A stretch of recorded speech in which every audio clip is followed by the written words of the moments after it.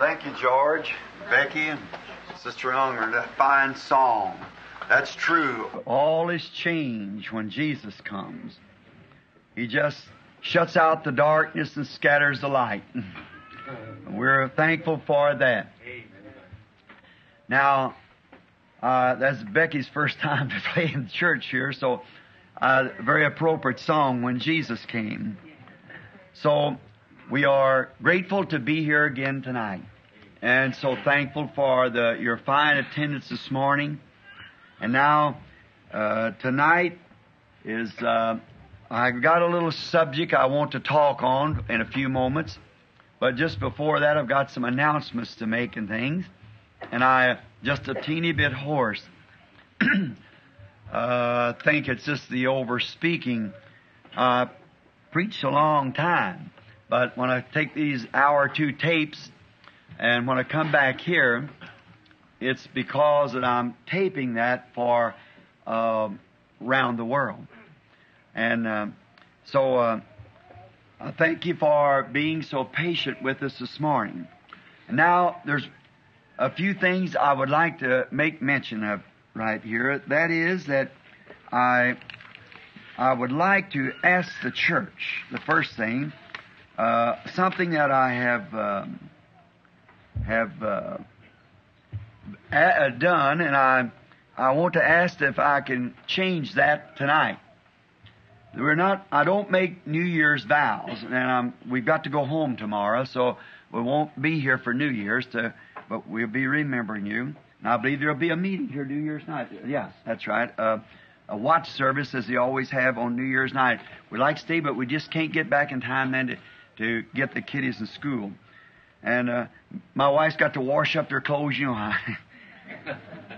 So I want to thank each one of you for your fine things that you did for us through Christmas. And you women who went up there and put food in the house and things for us, that when we got there stuff was already cooked and ready to eat. I certainly thank you for that.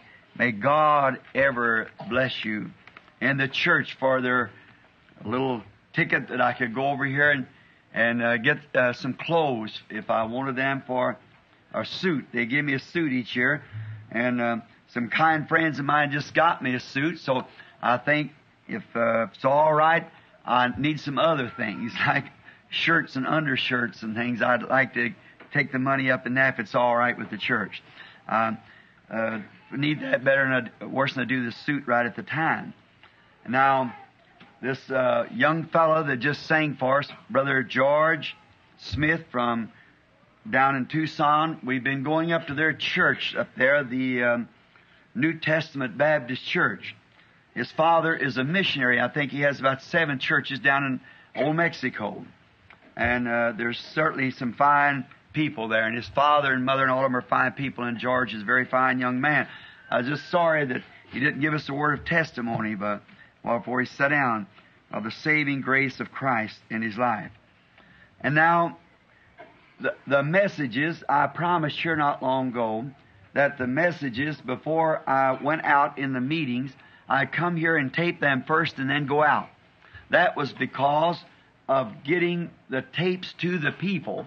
Then I'd come here and tape a message and then go out and preach it. That'd give the people a chance to the tape makers to make the tape and take it with us as we went. Now I'm fixing to leave on a great string of evangelistic tour. So I won't be able to do that from now on, see. And the one who takes the tapes will just have to get them as we go along. And I think, after all, aren't they having a meeting on tapes this week or something about the tapes this week? Anyhow, I think Brother Softman is here, and he represents Brother McGuire. I don't know whether he's here or not. I think Brother Fred's here. Somebody said he was here. And I think they're having a meeting this week, maybe tomorrow night or sometime, about the tapes. We was talking about it the other night in the room there. I think the time is up for something that they take and make arrangements about it. So from now on, I'll probably just speak messages that I haven't touched here at the tabernacle out in the meetings. And now I want to be grateful to God for that testimony of Brother Blair happens to be the brother and sister Blair sitting right here tonight, sitting right here before us, the one that had the little boy. And I remember when the Lord told me when he was, Brother Blair all tore up, weeping. His little boy had got crushed in the face like this of a turned over car, and he was very bad. But while I was praying, I saw the little fella all right. And Brother Blair, of course, asked me, said, Brother Branham, is this thus saith the Lord? I said, Brother Blair, it's thus saith the Lord. And Brother Blair is here tonight, and we're certainly thankful to have Brother Blair with us. And he's been suffering with a little trouble of nervousness, and Satan gave him a great rap here not long ago to try to get him to disbelieve me. And while Satan was doing that, the Lord came right around and revealed it to him and told him about it, just to cut it off before the time come for this. And Brother Blair is a fine man, and I want you to remember him. He's kind of halt between opinions on what to do. He doesn't know just how to turn. And I trust, Brother Blair, that God, you're a great servant of Christ, and He's got plenty for you to do because the lights are getting dim. Were you here this morning? Well, that's very fine. Now, I suppose the next time I get to see, maybe up in the spring a little bit, and by that time maybe we'll know whether we're going to hold the meetings or not here at Jeffersonville during the time that I should have been in Norway and in the Scandinavian countries. Now, just before we take a text, because we got a prayer line coming up, and many are standing in the rooms and around the walls and so forth, and I know it's very hard on you. And I stood a many times myself, and I passed by a while ago bringing the wife down. I noticed the people around the doors, and I thought, who says the gospel still isn't the most attractive thing there is in the world? Amen. Sure is. It attracts those who are interested in it. Those who are not interested, of course, it won't be. But Jesus, if I be lifted up from the earth, I will draw all men unto me. How true that is. And when I get here, there's just so much to say, and I have to kind of jot down what I'm going to say here for a while, or there's so much to say you just forget what you're going to say. Now, I understand that Brother Ungren's father was baptized this morning in the name of Jesus Christ. And if Sister Ungren and them are here, I'm sure that's a great thing to them because that's been their constant prayer for many years. And Brother Ungren, wherever you are, God richly bless you, my brother. And if that isn't correct, God make me answer for it at the day of the judgment. See? I know it's correct. I'll take the blame for that. That's exactly right because it is the truth. You say, does it make any difference? It did to Paul. They asked how they'd been baptized. They said they'd already been baptized by John, the man that baptized Jesus. Paul said they had to come and be rebaptized again in the name of Jesus Christ. And not one person in the Bible was ever baptized in the name of the Father, Son, and Holy Ghost. No people was ever baptized like that to the organizing of the Catholic Church at the Laodicea Council at Laodicea, Rome. That's where the first person was ever baptized using the titles. A fellow said to me the other day, I said, well, if the Lord Jesus, that's His name. He said, well, I said, if a fellow come to you, he said, I don't think it makes any difference. I just caught him in his own doctrine. I said, if a man come to you and said, I am baptized in the name of the Rose of Sharon, Lily of the Valley, in the Morning Star, would you say amen to that? He said, no, sir. I said, how would you rebaptize him? He said, yes, sir. I said, how would you baptize him? He said, I'd baptize him in the name of the Father, Son, and Holy Ghost. And I said, that's the way I'd baptize him. In the name of the Father, Son, and Holy Ghost. I said, now, Rose of Sharon, Lily of the Valley, Morning Star is no name. He said, that's right, it's a title. I said, so is Father, Son, and Holy Ghost. Now, I'd baptize him in the name of the Father, Son, and Holy Ghost. And the name of the Father, Son, and Holy Ghost is the Lord Jesus Christ. Exactly. So, I say, and he saw it. Believe it or not. It was Brother Joseph Matson Bose of Chicago, the hardest fellow I've ever had to break through with. Now, I suppose I've got around 3,000 or 4,000 natives to baptize now when I get over in Africa with them. Re-baptized over again. Now, so we're grateful for the gospel light. And so, now, Jesus said, when He was here on earth, what I hear, that I speak. And now, I'm going to say just for the next about 10 minutes or 15, just before I take my text, in a very short text, and then we'll have the prayer line. I have come to a place in my ministry to where I've got to say something. And Jesus said that what He heard, that was what He spoke. And He said, I've called you my friends. And a friend tells his friends all things. Paul said in Acts 20:27, I have not shunned to declare to you the whole counsel of God. And may I join in tonight and say the same thing with that great saint of old. To the best of my knowledge, I have not shunned, but declared to you the whole counsel of God.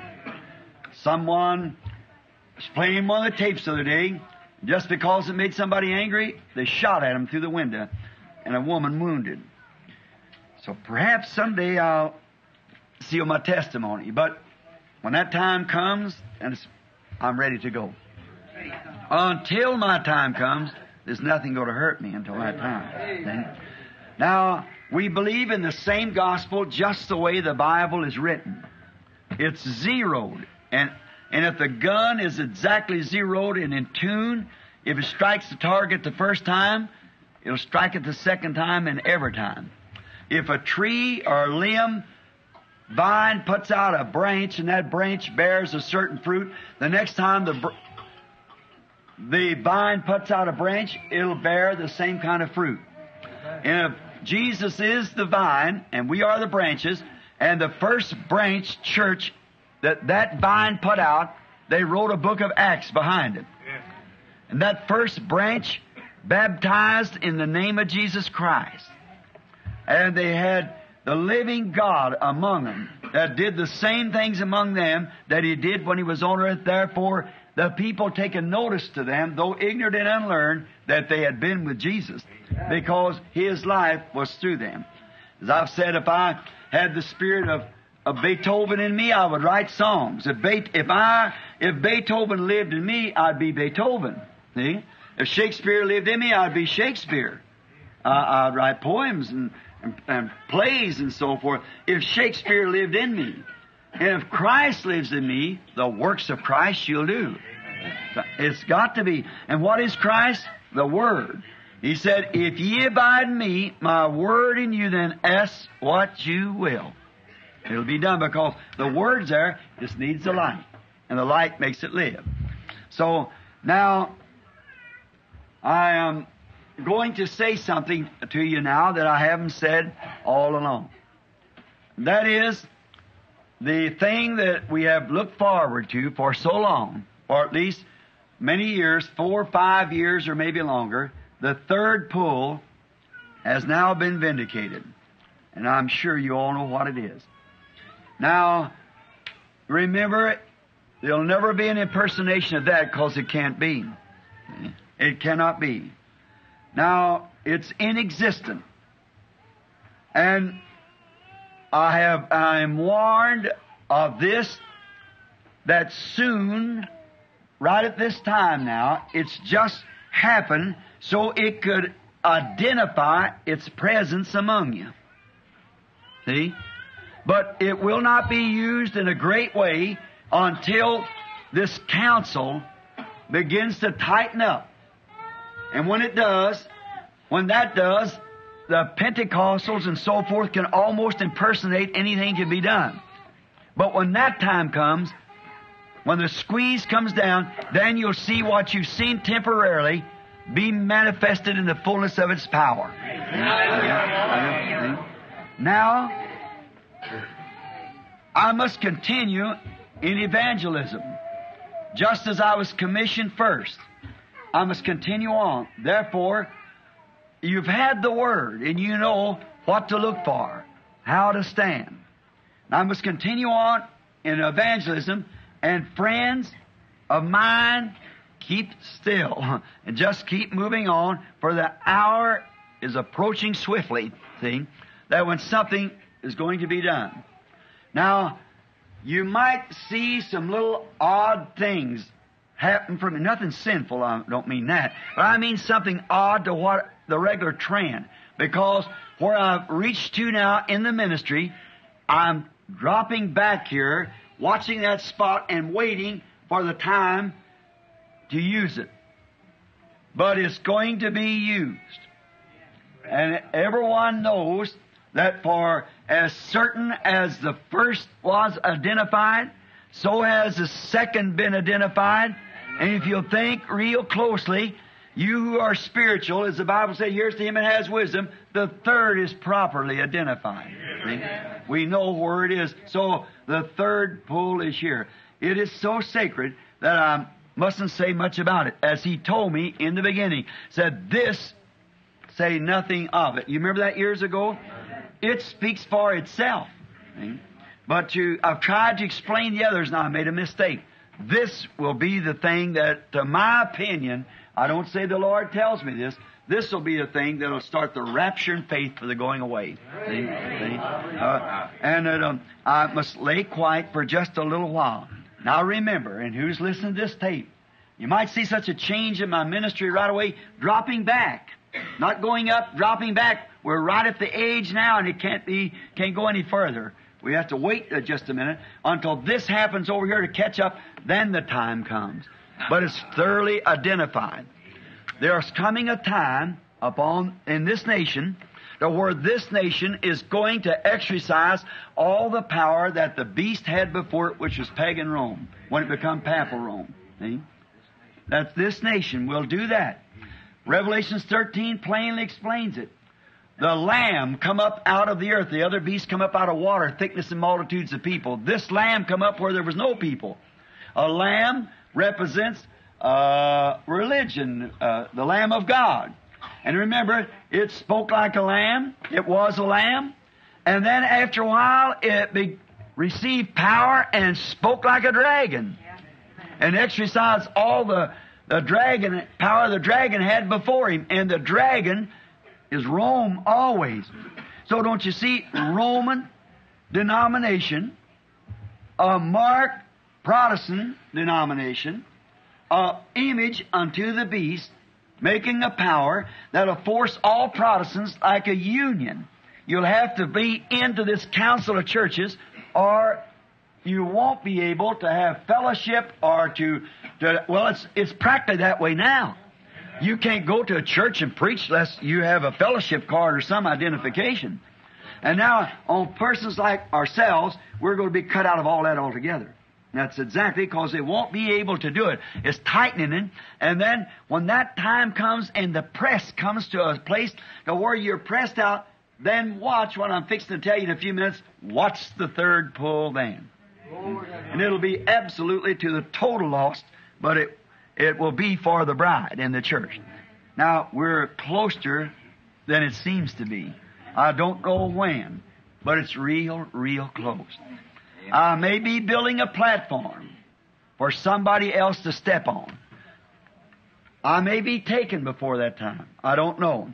And that time may be this coming week, that the Holy Spirit will come with and bring Christ Jesus. He may come this next week. He may come yet tonight. I don't know when He will come. He doesn't tell us that. But I do believe that we are so close that I would never die with old age. Yet at 54 years old, I'll never die with old age until He's here. See? Unless I'm shot, killed, or something other, some way killed. Just old age wouldn't kill me until He's come. And I believe that, and I want to say this, I've never said it before, but according to Scripture, according to what He said 30 years ago, 33 years ago on the river down there, and 19 and 33 rather, what He said, everything has happened just exactly. I may not do it, but this message will introduce Jesus Christ to the world. For as John the Baptist was sent to forerun the first coming, so is the message to forerun the second coming. And John said, "Behold, the Lamb of God that takes away the sin of the world." See? So it paralleled it in every way, and I know it will. The message will go on. Now, there's been some great things take place along the road. this morning I was having interviews in the room here, and a young fellow by the name of Autry, he's probably still in here tonight. He's from San Antonio, Texas. He come, asked if when we was going to Dallas, coming from California, if we could drop in one night at their tabernacle, just for one night, and they're looking it up the next day or two to see if we can do that. And he was telling me about, I'd never been to San Antonio since that first meeting. Now, the first meeting, when I come to San Antonio, I was there, I think, with Brother Coote and the International Bible School, and I forget the auditorium we had this service in. And it's either my first night or second night, I think the first night, when I was walking to the platform, someone's raised up in the building, way back in the back, and spoke with tongues like a machine gun firing. And you no more and sat down just a moment or two till one raised on the platform and give the interpretation. And I stopped at what he said. And I said to the man, "Do you know this man?" He said, "No, sir." And he said, I said, "How'd you come here?" He said, "The people I work for was here tonight, and they brought me." He was a cowboy. And I said, "What do you do?" He said, "Do you know him?" He said, "No, sir, I never seen him." And I said, "What are you?" And he was a merchant in the city.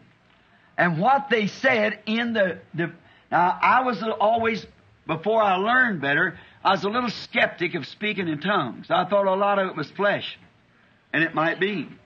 But when this was said, that interpretation was exactly what the angel of the Lord said down the river 11 years before that. As John the Baptist was sent to forerun the first coming of Christ, you're sent to forerun the second. See? There it was. And that angel, that light, that's been thoroughly identified both by the church, by the Word, by science, and everything has identified it. That light, for its first time to appear in public, standing right over where I was at about 2 o'clock in the afternoon at the foot of the bridge, right down here at the foot of Spring Street in the water. Now that's been many, many years ago. And exactly what it said has come to pass to the dot. This brother here was telling me this morning, he married a girl out of the church, her sister Noy's daughter. Now, I don't know, I guess a young man. Are you here, brother Autry? I don't know. He was from San Antonio. I don't know whether he's here or not. He was here this morning. And he was telling me, I believe it was his grandfather, during that meeting, had been an epileptic all of his life and was brought there. That's the first beginning of the ministry when it said that if the discernment was putting their hands upon mine, and what would be said would be what it was. And I told you, and many are witnesses tonight, that it would come to pass that I would know the very secret of their heart. You remember that before it ever happened. About 5 or 6 years later, that taking place and up in Canada for its first time. And that happened. And then he said, if you'll keep being sincere, it'll just keep going. And now, the third thing has taken place. See? Just constantly moving on. And he said his father was brought into the line and told of this epilepsy and so forth, and a prayer prayed for him. And that's been 16 years ago, I think it is. About 16 or 17 years ago. And he says he never has had a seizure of it since, and he's pretty near 85 years old. Never had a seizure since. What is it? Jesus Christ. The same yesterday and forever. Is Margie Morgan in the building? Sister Margie Morgan, a lady that was eaten up with cancer, a nurse. How many remember Sister Morgan? If she's here, she can't get in. She was nursing, you see, on the cancer list in Louisville. The woman's been dead for about 16, 17 years. On the cancer list in Louisville. When Jim Tom Robinson, the attorney, Christian attorney, heard about it, he went to the Baptist hospital to check and see if he's right, because his father's on the board, trustee at the Baptist hospital, and they looked up the case, and the woman was supposed to have been dead years ago, and she's nursing here at the Jeffersonville in the hospital. When she stood right here, when they had to hold her up, not even in her own mind. But it was, thus saith the Lord. Amen. And she's a living. She went to nursing in Louisville, and a fellow down here, Shimp's candy place. Is Mr. Shimp here tonight? I'd like for him to tell it if he's here. Sonny Shimp. great healthy man. Many times when I hate to say this, but it's the truth, Pop used to give me a dime if I worked all week, and I'd come to town and park my bicycle around at Brother Mike Egan's place, one of the trustees here, with Jimmy Poole, I think his son is here tonight, Jim and I and Ernest Fisher, and we would go downtown and go to the picture show for a nickel. And we used to see the old still pictures with little kids and one about 8, 10 years old. We had that William S. Hart. Many of you guys don't remember him, the old actor. Still pictures. Now, I couldn't read. I just had to watch what was going on. And I had to spell it all out, and I couldn't make it, but I'd watch what he was doing. I'd have an extra nickel. Now, how many remembers getting a penny ice cream cone? All right, I could get 3 ice cream cones and 2 pennies worth of Red Hots. I couldn't hold the ice cream cones, so I'd eat them and get me 2 pennies worth of Red Hots. It'd be almost a half a pound of them things. And Shimps made them, and I'd go in there and sit back and watch William S. Hart. And this young fella, a little older than I, stricken down with a disease that 5 noted specialists of Louisville passed him by, weighing about 45 pounds, and was dying. Miss Morgan was nursing him. And he was in such a condition. He had so many things. His lungs was gone. His throat was gone. His little arms was just about that big around. And he was laying there dying. And Miss Morgan was hard to come on the job, so she said to him, I was once the cancer patient, and began to tell him. He said, who'd you say? Billy Branham? Why, he said, I've sold him a bunch of Red Hots and ice cream cones. He said, wonder if he'd come pray for me. And I went over to pray for Junie Shimp. And if you'd like to talk to him, it's Shimp's Candy, down here right next door, or second door from Leroy's Theater, down the street, Shimp's Candy. All of you here know where that's at. It's one of the oldest established in Jeffersonville. And while laying there dying with 5 specialists giving him just hours to live, was thus saith the Lord, you'll not die, but you'll sell me again Red Hots over the counter. Long, I knowed he got well, but long had I forgotten that. And wife and I was going down to buy some candy when we got here at Christmas, and how I don't know that we ever thought of Shimp's. Because usually you go over here to some of these drugstores and pick it up. But we stopped in front of Shimp's. When I went in, his sister looked and she said, well, Brother Branham. She said, you remember Junie? I said, yes. And there, a great, big, strong, healthy-looking fellow. Now, I walked over at the counter, looked at it, looked down like this. I said, I'll take a pound of those Red Hots. And he said, yes, sir. So his sister was waiting on my wife, and so he got them out. And I said, I used to eat them a long time ago over here in the picture show. Keep my head down. And he said, yeah. I said, man, the kids buy that. They still buy it. He said, my father made that, fixed up that for me. I said, I really like them. Now, after he got all fixed out and handed to me, he says, anything else? And I said, I don't know. And raised up. Oh, my. He said, Brother Branham. I said, here's a Red Hots that I told you, thus saith the Lord. Amen. About 5 years ago. He said, Brother Branham, I am so completely healed. There's not even one effect. I'm teeny bit hard hearing in one ear. I guess he's in his 50s.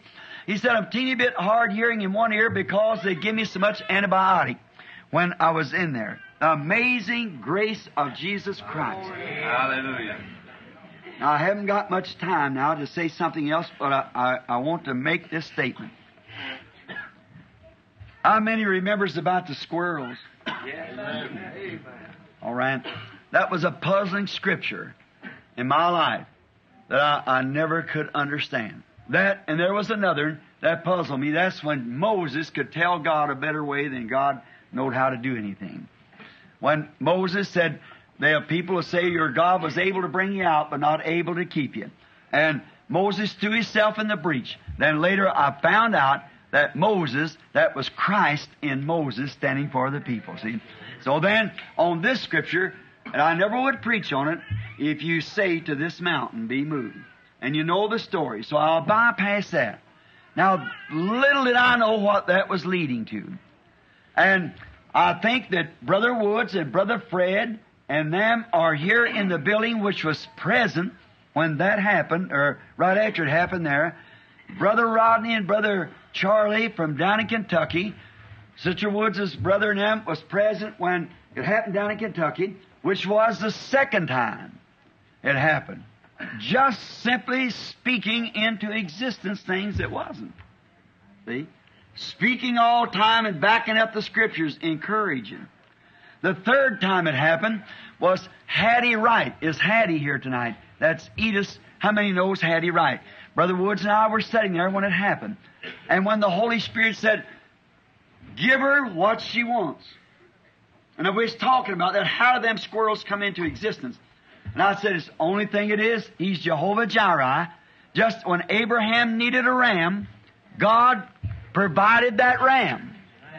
And He provided the squirrels. He could speak a squirrel just into existence because He's Creator, just same as He could speak the ram. Abraham never asked for it. He was just simply going on to do it, but it showed that Jehovah Jireh was there.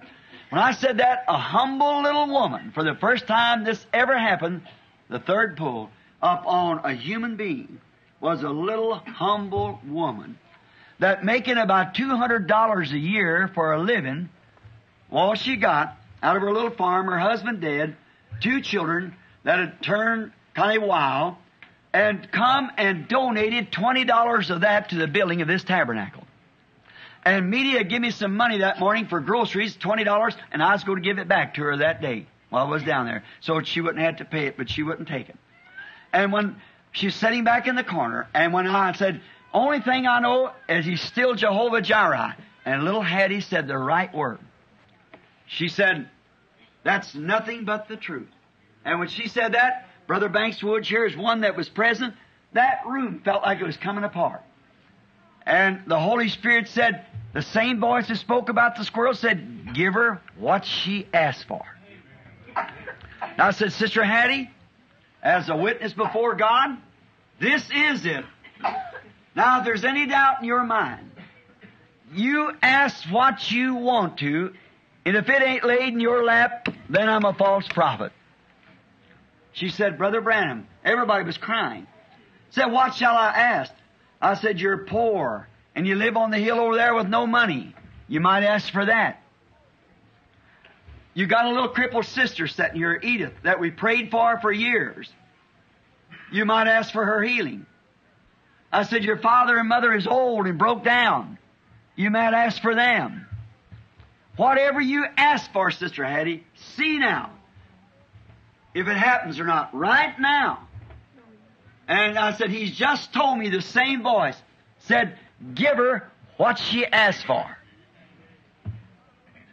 And she looked around, she said, what shall I say, Brother Branham? I said, say what your desire is. Think of your greatest desire and say it. And her boys was even sniggering and laughing. And she said, the greatest desire I have is the salvation of my 2 sons. I said, I give them to you in the name of Jesus Christ. And there they went. And they've been faithful in this church with communion. Them little fellows sitting out washing feet with the man and things like that. We all are witness of that. She had a real choice. Her mother has to die, so does she, all of them. But what she asked will be eternal. For the salvation of her children. That was the third time it happened.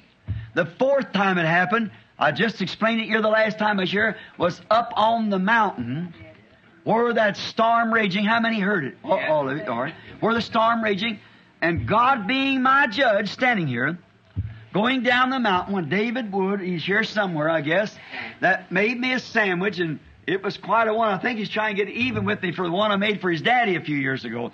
He had bologna and meat and everything mixed together. I put it in my shirt, and it rained, and just got just a big wad of dough. And I was coming down the mountain. It's so stormy, I couldn't even see my hand before me hardly. And I know just one thing, you're turned around because that wind's just whirling. Now there's witnesses here to that. One of them is one of our faithful deacons, which is Brother Wheeler. Are you here, Brother Wheeler? Where is he at? You're right here, Brother Wheeler. Brother Mann, a Methodist preacher from New Albany. Is he Brother Mann in tonight? Don't know whether he is or not. Brother Banks Woods, are you here, Brother Banks? He's in the recording room. All right? And David Woods. And Brother Evans was there, I believe. Is that right, Brother Evans? Brother Evans standing against the wall was there. And how they'd broadcast for days. 2 days before that a mighty blizzard was sweeping the land.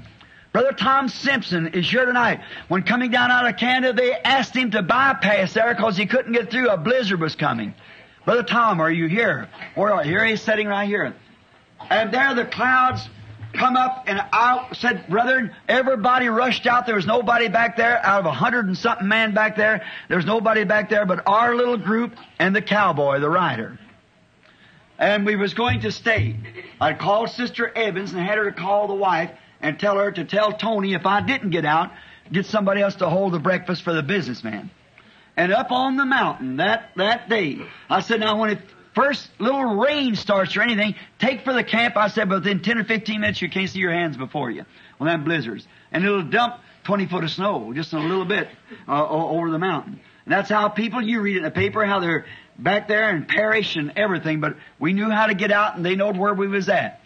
And so we felt led to stay. And so up on the mountain when that blizzard started, I started going down, and I was just about a half a mile from where I started, and the voice of God said, turn and go back. And I went back, as He told me, after waiting for a while and eating that sandwich that David gave me, and went back up there and sat down.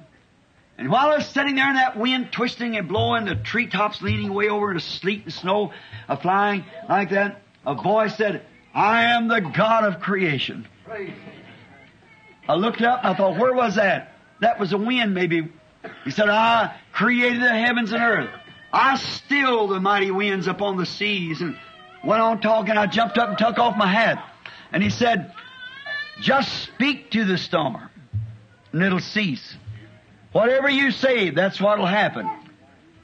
I said, storm, you cease, and sun, you shine normally for 4 days till we're out of here. And I no more and said it until the sleet, snow, and everything stopped in a moment or two. The hot sun was shining on my back. I seen the winds blowing like this, coming back from the north, coming down. From the east, coming from the east. It was coming from the west. The winds changed and come back this way, and the clouds like a mystic thing lifting up into the air, and the sun was shining in a few minutes. Then the Lord Jesus spoke to me a little later on about my wife down there, as you know. About where I went up there. I've never been home on anniversary yet. We've been married 22 years.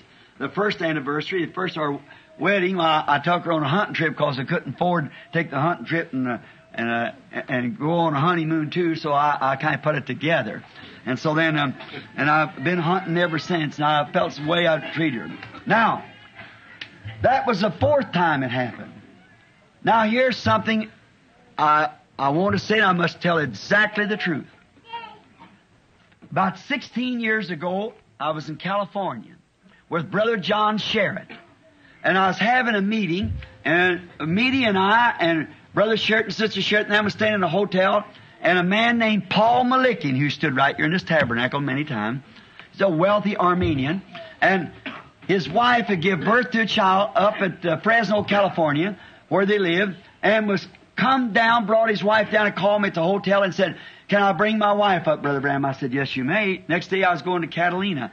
So, they brought his wife up, and the little lady was so sick, and I said, put your hand on mine, Sister Malikian. I said, we'll see if the Lord will tell us. And as soon as she laid her hands upon me, I said, oh, it's milk laying. She said, I don't seem to have any symptoms. I said, you watch. In 2 days, there's doctoring her for milk laying. Like little Jimmy Poole here, his little baby, the other day come in with that heart attack they thought is an asthmatic attack. And I put my hand on him. I said, watch him for a couple of days. He's got measles. It's coming through. It's a fever. I met him last night and said he's broke out all over and measles.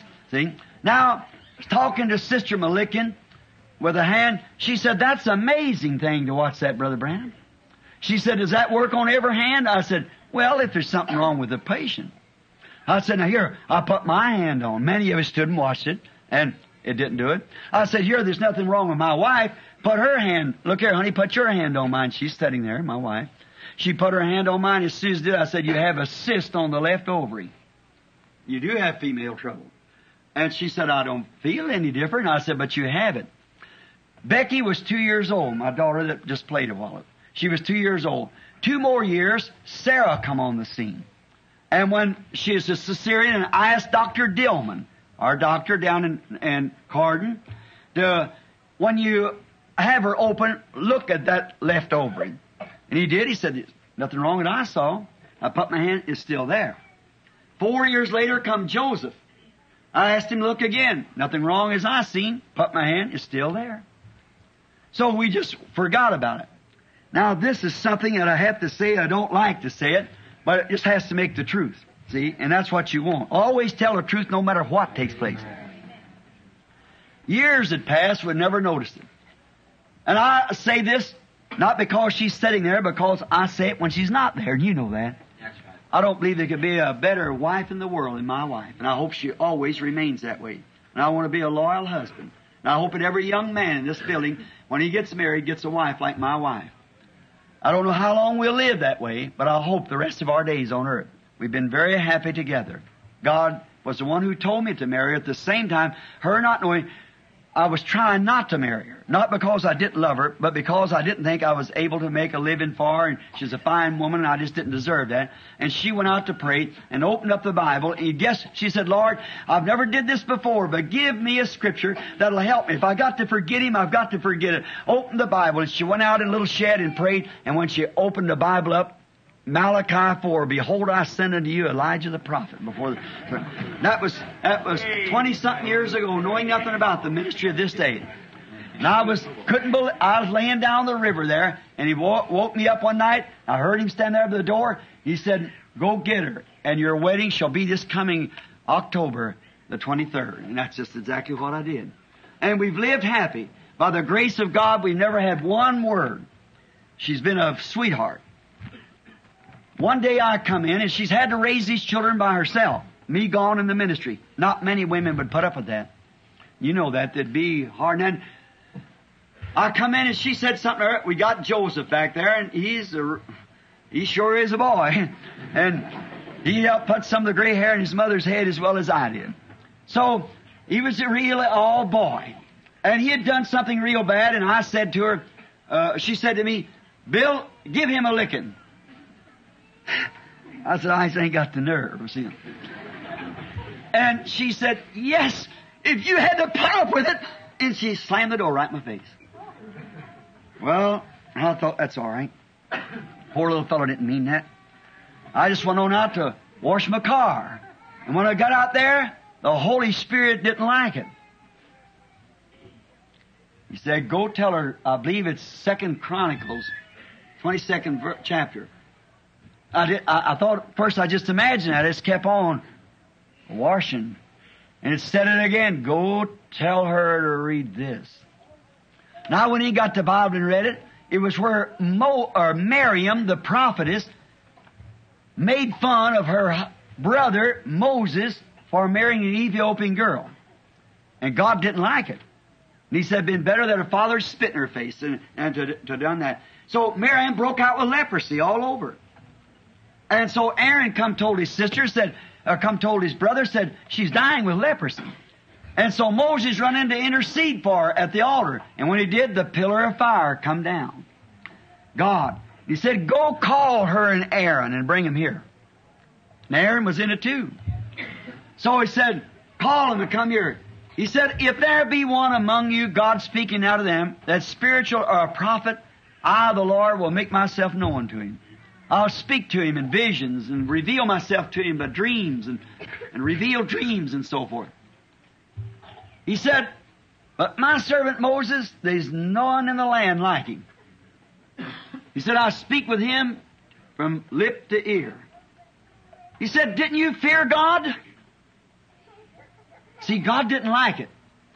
Well, when I seen that, I run in, and she was in the other room. I knocked on the door. She'd shut herself up. Now I told her I want to speak to her. I went in there and talked to her, tried to tell her what it was. I said, "Sweetheart, you know how I love you." But God didn't like that. You oughtn't to have said that. Immediately after that, she took a trouble in her side. We took her over to the doctor here in Louisville, Dr. Arthur Sheen, and he found a tumor on the left ovary that I'd found 15 or 16 years before. tumor on the left ovary about the size of a walnut. I said, what about it, doctor? Said, let's see what happens. Bring her back again in a few months, about 2 months or something.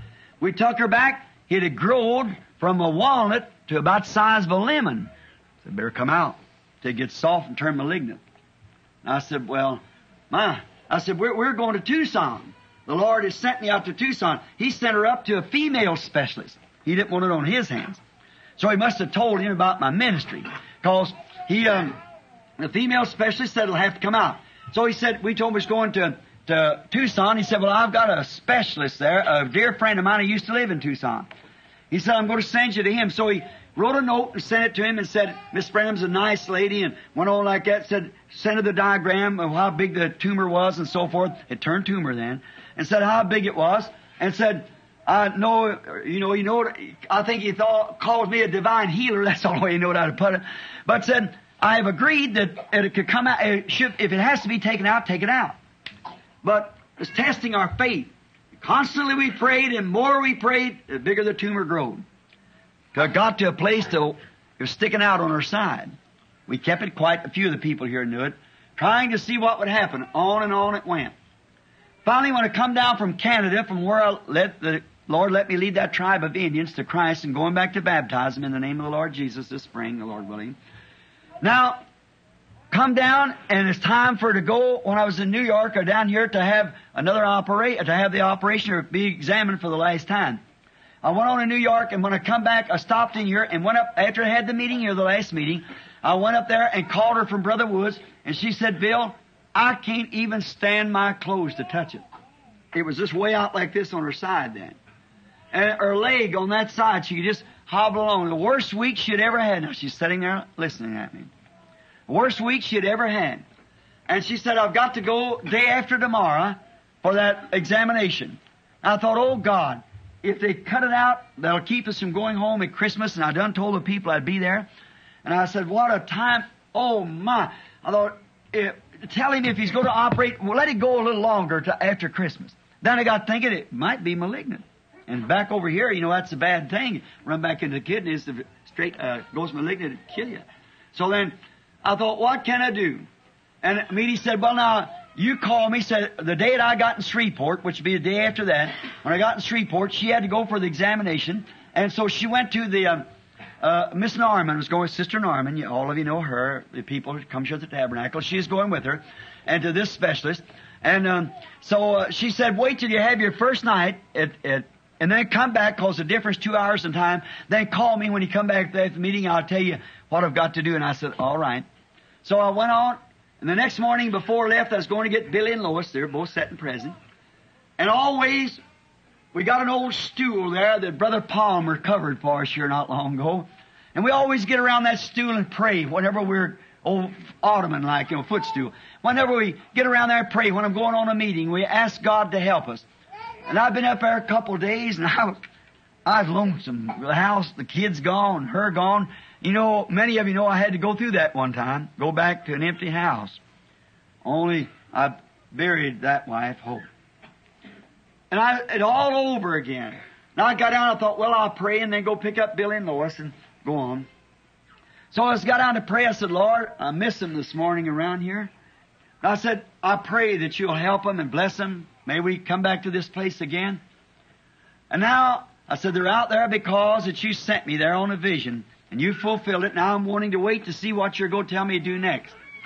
I said, I'll pray for you. Be merciful to her.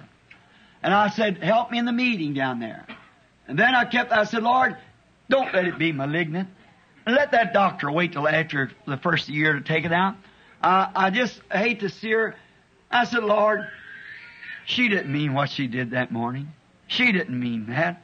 I said, Lord, not one time has she ever said one word about me going to the meeting and staying months or whatever it was. Not one time has she ever opened her mouth about it. She's always sent my clothes to the cleaners and washed my shirts and had everything ready to go in the meeting.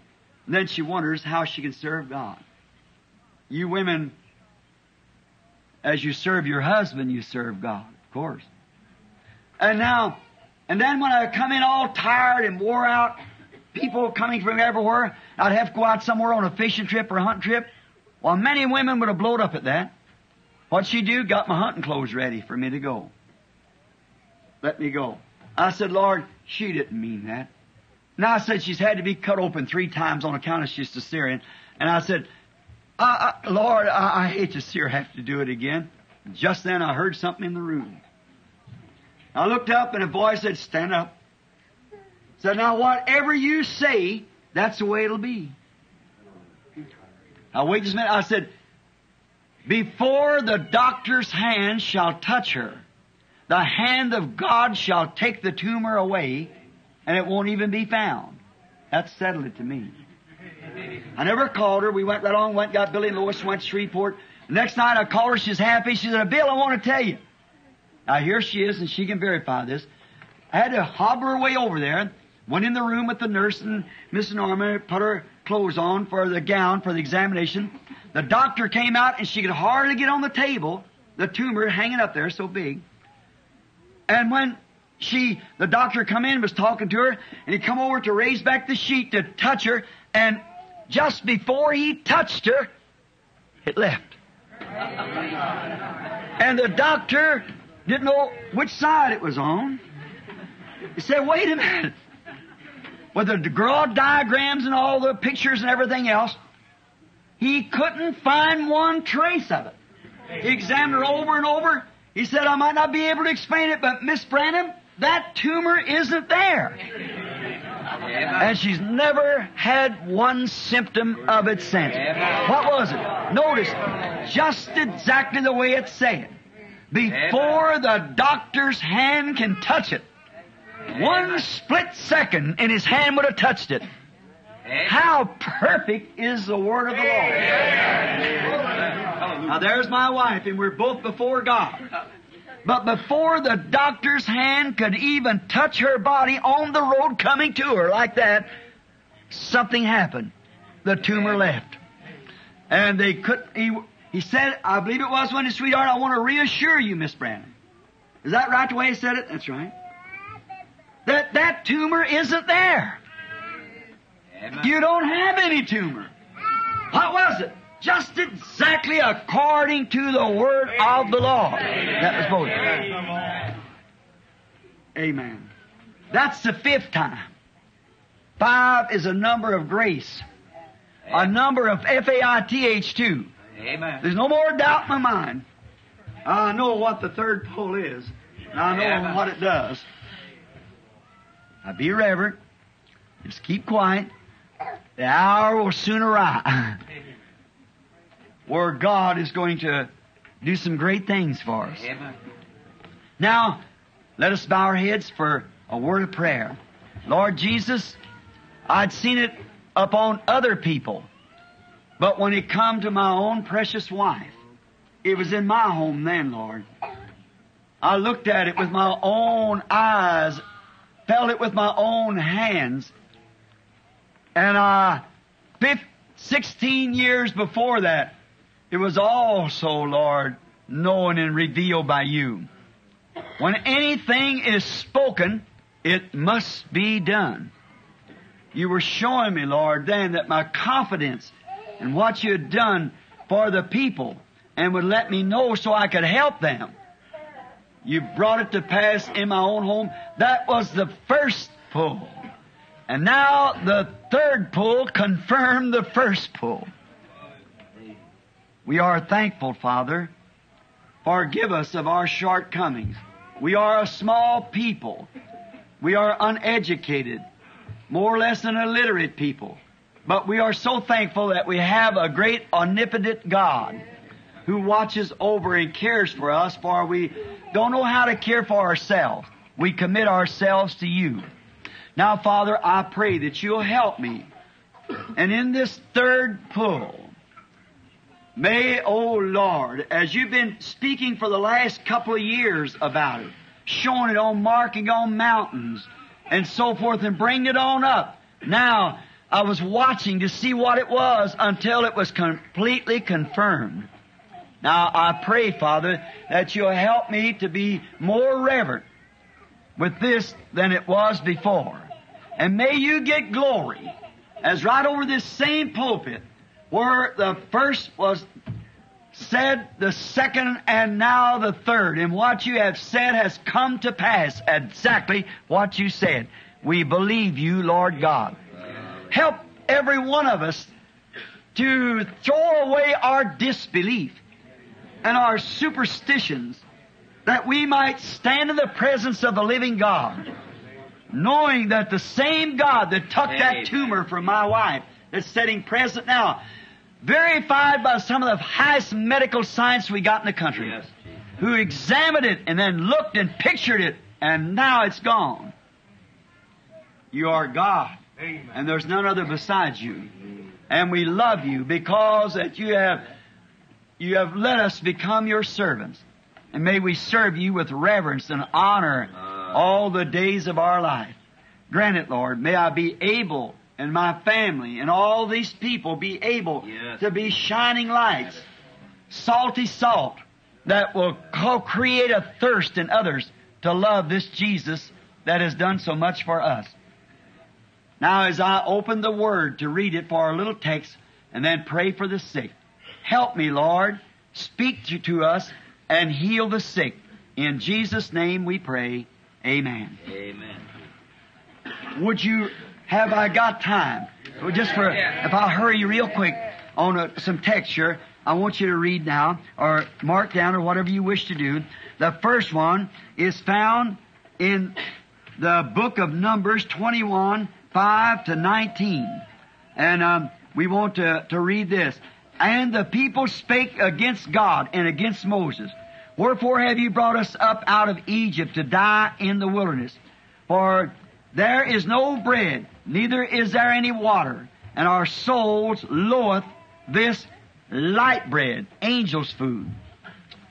And the Lord sent fiery serpents among the people, and they bit the people, and much people of Israel died. Therefore the people came to Moses and said, confession, watch, we have sinned. See? That's the first thing for healing. Confession first. We have sinned, for we have spoken against the Lord and against thee. Pray unto the Lord that he may take away the serpents from us. And Moses prayed for the people. And the Lord said unto Moses, make thee a fiery serpent, and set it upon a pole, that it shall come to pass that every one that is bitten, when he looketh upon it, shall live. And Moses made a serpent of brass, and put it upon a pole. And it came to pass that if a serpent had bitten any man, when he beheld the serpent of brass, he lived. Now, also, I wish to read a scripture out of Zechariah, the 12th chapter, the 10th verse. And I will pour out upon the house of David and upon the inhabitants of Jerusalem the spirit of grace and of supplications. And they shall look upon me, whom they have pierced, and they shall mourn for him as one mourneth for his only son, and shall be in bitterness for him as one that is in bitterness for his firstborn. Now, for a text, I'm going to take this. Look away to Jesus. Look away from the world to Jesus. Moses made the serpent, and here the prophet later was speaking of it. What would happen? Looking away to Jesus. The Bible said in Isaiah 45:22, we find that God said, look unto me all the ends of the earth. And now, when the earth has come to its end, or the system of the earth has come to its ends, let the people look unto Him. Now you might say, we have heard this generation after generation. We've heard this for a long time. Well, that is true. And it's been preached for a long time. Many ministers has taught this same text, thousands of them. But here is the thing I want to ask you tonight for these next few minutes. But when you look, the question is what do you see when you look? What do you see when you do look?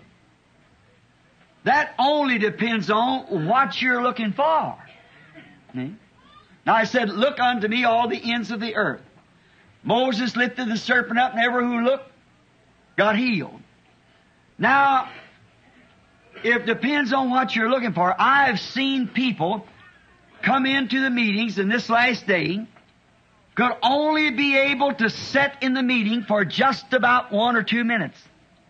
That's all they could stand. See? They couldn't stand it. I'll never forget. I hope this don't reflect on anybody from Iowa. When I had the meeting at Waterloo, Brother Lee Bale, he was here this morning. I don't know where he's here tonight, or a year, Lee. He was here this morning. Oh, yes, back over in the recording back here. All right. Brother Lee and I done everything we could and give the Ministerial Association a breakfast free just to come down and speak to them. Brother Lee Bale, of course, is a scholar and a doctor of divinity, and he really earned his degree. And so I tried to get him to speak before these Lutheran Presbyterians and so forth, but he said, no, they're looking to you to do it. Well, I went out and took my text before these ministers after they all got through eating. I took my text. I was not disobedient to the heavenly vision. No more than I'd read the Scripture. About 2 looked out the door they went. So as I started to say, as Paul in his day with an odd ministry, and now he stands before Agrippa and said that he wasn't disobedient to it. About 2 or 3 more got up. And by the time I got to where I could say something about the text, there was just about 3 or 4 sitting there that all got up and gone. The reason of it is this: some come to a meeting when they hear of an evangelist, the way he dresses has something to do with the people. If he don't wear the right kind of clothes, some of them, I heard a psychologist say the other day, Dr. Marriom, a fine man, Christian man, his programs on care there all the time. He said, the way to tell that a man was losing his mind is when he didn't dress according to his disposition, to how he has to appear before the public. That was a sign that he was losing his mind. Well, then I've been crazy all my life, then. See? Because I wear overalls and everything, see? So, fitting to my position, I must dress like a clergyman, in other words, to be a clergyman. I don't think Jesus dressed like a clergyman. He dressed like an ordinary man. He went in among men and there was nothing dressing. But that's just see how that the ideas of man. It doesn't, how about if this man, I wonder what the doctor would think of this, when a prophet in the Bible was commanded to strip off his clothes and walk naked before the people. He really would have been crazy, wouldn't he now? But God told him to do it. Another one had to lay on his side for 340 months, I believe it was, laying on his side. One side and then turned over the other side. And he'd a pot of linen that he had made there, had to go and sieve this stuff and make it up together, and eat it all that time. Reach over and get a handful and eat, laying on his side for a sign. Oh, how far people can get from really a Word of God. Amen. They just get so educated till they educate themselves away from God. When a man talks about he's got an education, I know that's just how far he is from God. See? A doctor's degree, not saying this against Dr. Vail, because he isn't that type. But usually when a man gets a doctor's degree, that just means to me he's that much farther from God. See? Unless he can hold himself to the Word and to God. Now, we find out that some comes to hear the way you speak. When they come to look, you talk about divine healing and the Lord. If the man isn't typical, an educated genius, the people just can't stand to hear him use words as his and hate and words like that. They think that's way away from God. And when Jesus spoke such simple language, until today it's got the professors confused. For they tried to interpret it according to the scholarships and the language of that day, and it was street language. Therefore, Why, there's so much difference even here in our United States. I called from Florida to New York and had to get a woman over here at St. Louis to translate between this southern girl and the northern girl. That's how much difference there was. See? Certainly. Now, the thing of it is that people look for those things, speeches, instead of the Word. The Word being manifested is the evidence that it's right. Amen. See? The Word being manifested. They'll never look at that. You've got to have an intellectual conception. To know, go at the seminary and learn how to bow, how to stand in one place, and all that would choke a minister to death that was really filled with the Holy Spirit. See? Now, that's intellectual. And that's the way that this whole nation has got. It's got an intellectual conception of Christ. That's what they look for. And if Christ is in you, you've got to be a scholar. You've got to be an intellectual. Because that's what they think Christ is. And another thing, they form their own opinions what He ought to be. Their own idea instead of taking what the Word said. That's the way when they look and even see Jesus Himself, they fail to recognize Him. They did it on the day of Pentecost. They did it when He was in flesh. They did it when He was in the manger. They did it when He was on the streets of Jerusalem. They did it when He was on the cross. And He was the fulfillment of that Word. And yet they had the Messiah coming down on a carter out of heaven and everything else, and was wrong because it was their intellectual conception and they failed to see Him. And looking right at Him. So is it today. What do you see when you look? Some look to see, when they look at Him, they look to see some great intellectual church founder. Somebody who can really produce a creed that will cause all the people to fall for this creed. Something or another, that's what they look when they see. Some look to see a myth, like Santa Claus. When they look, they read the Bible and say, oh, that's a mythical thing. It's just something that man wrote. That's what they call us what opinion you take of the Bible is what you take of Him. See? Some look to see a baby. Some look and see a rabbit or Santa Claus. Some look to see some historical book that was yesterday and not today. But the question is, what do you see when you look? So many of you that claim to have the Holy Ghost look and see the second person of a Trinity. When it's not even mentioned in the Bible. There's no such a thing. The word Trinity is not even in the lids of the Bible. But yet when you look at Jesus, you regard Him as the third person or the second person of a Trinity. And that's the reason you're going to get nowhere. You know what He said? I am God. And there's none other besides me. Depends on what you're looking at. If you want to put some little mascot boy and an old man with beard and so forth, if that's the way you look at Jesus as being some different person from God, you're looking wrong. You don't see it. Here not long ago, I had a pair of field glasses. I was trying to watch some antelope, or an antelope over in the field. And my son was trying to show me. He's quite a bit younger. So he said, take them glasses, Daddy. There stands the antelope right out there. I said, I can see him with my natural eye. He said, take these glasses. When I looked, I seen about 10 antelopes. But the glasses was out of focus. And when I went to focus them in, all 10 of them become one.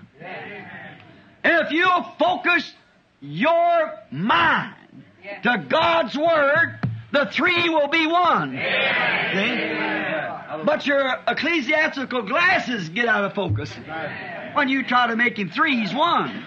See? But it depends on what you are looking at. What do you see when you do look?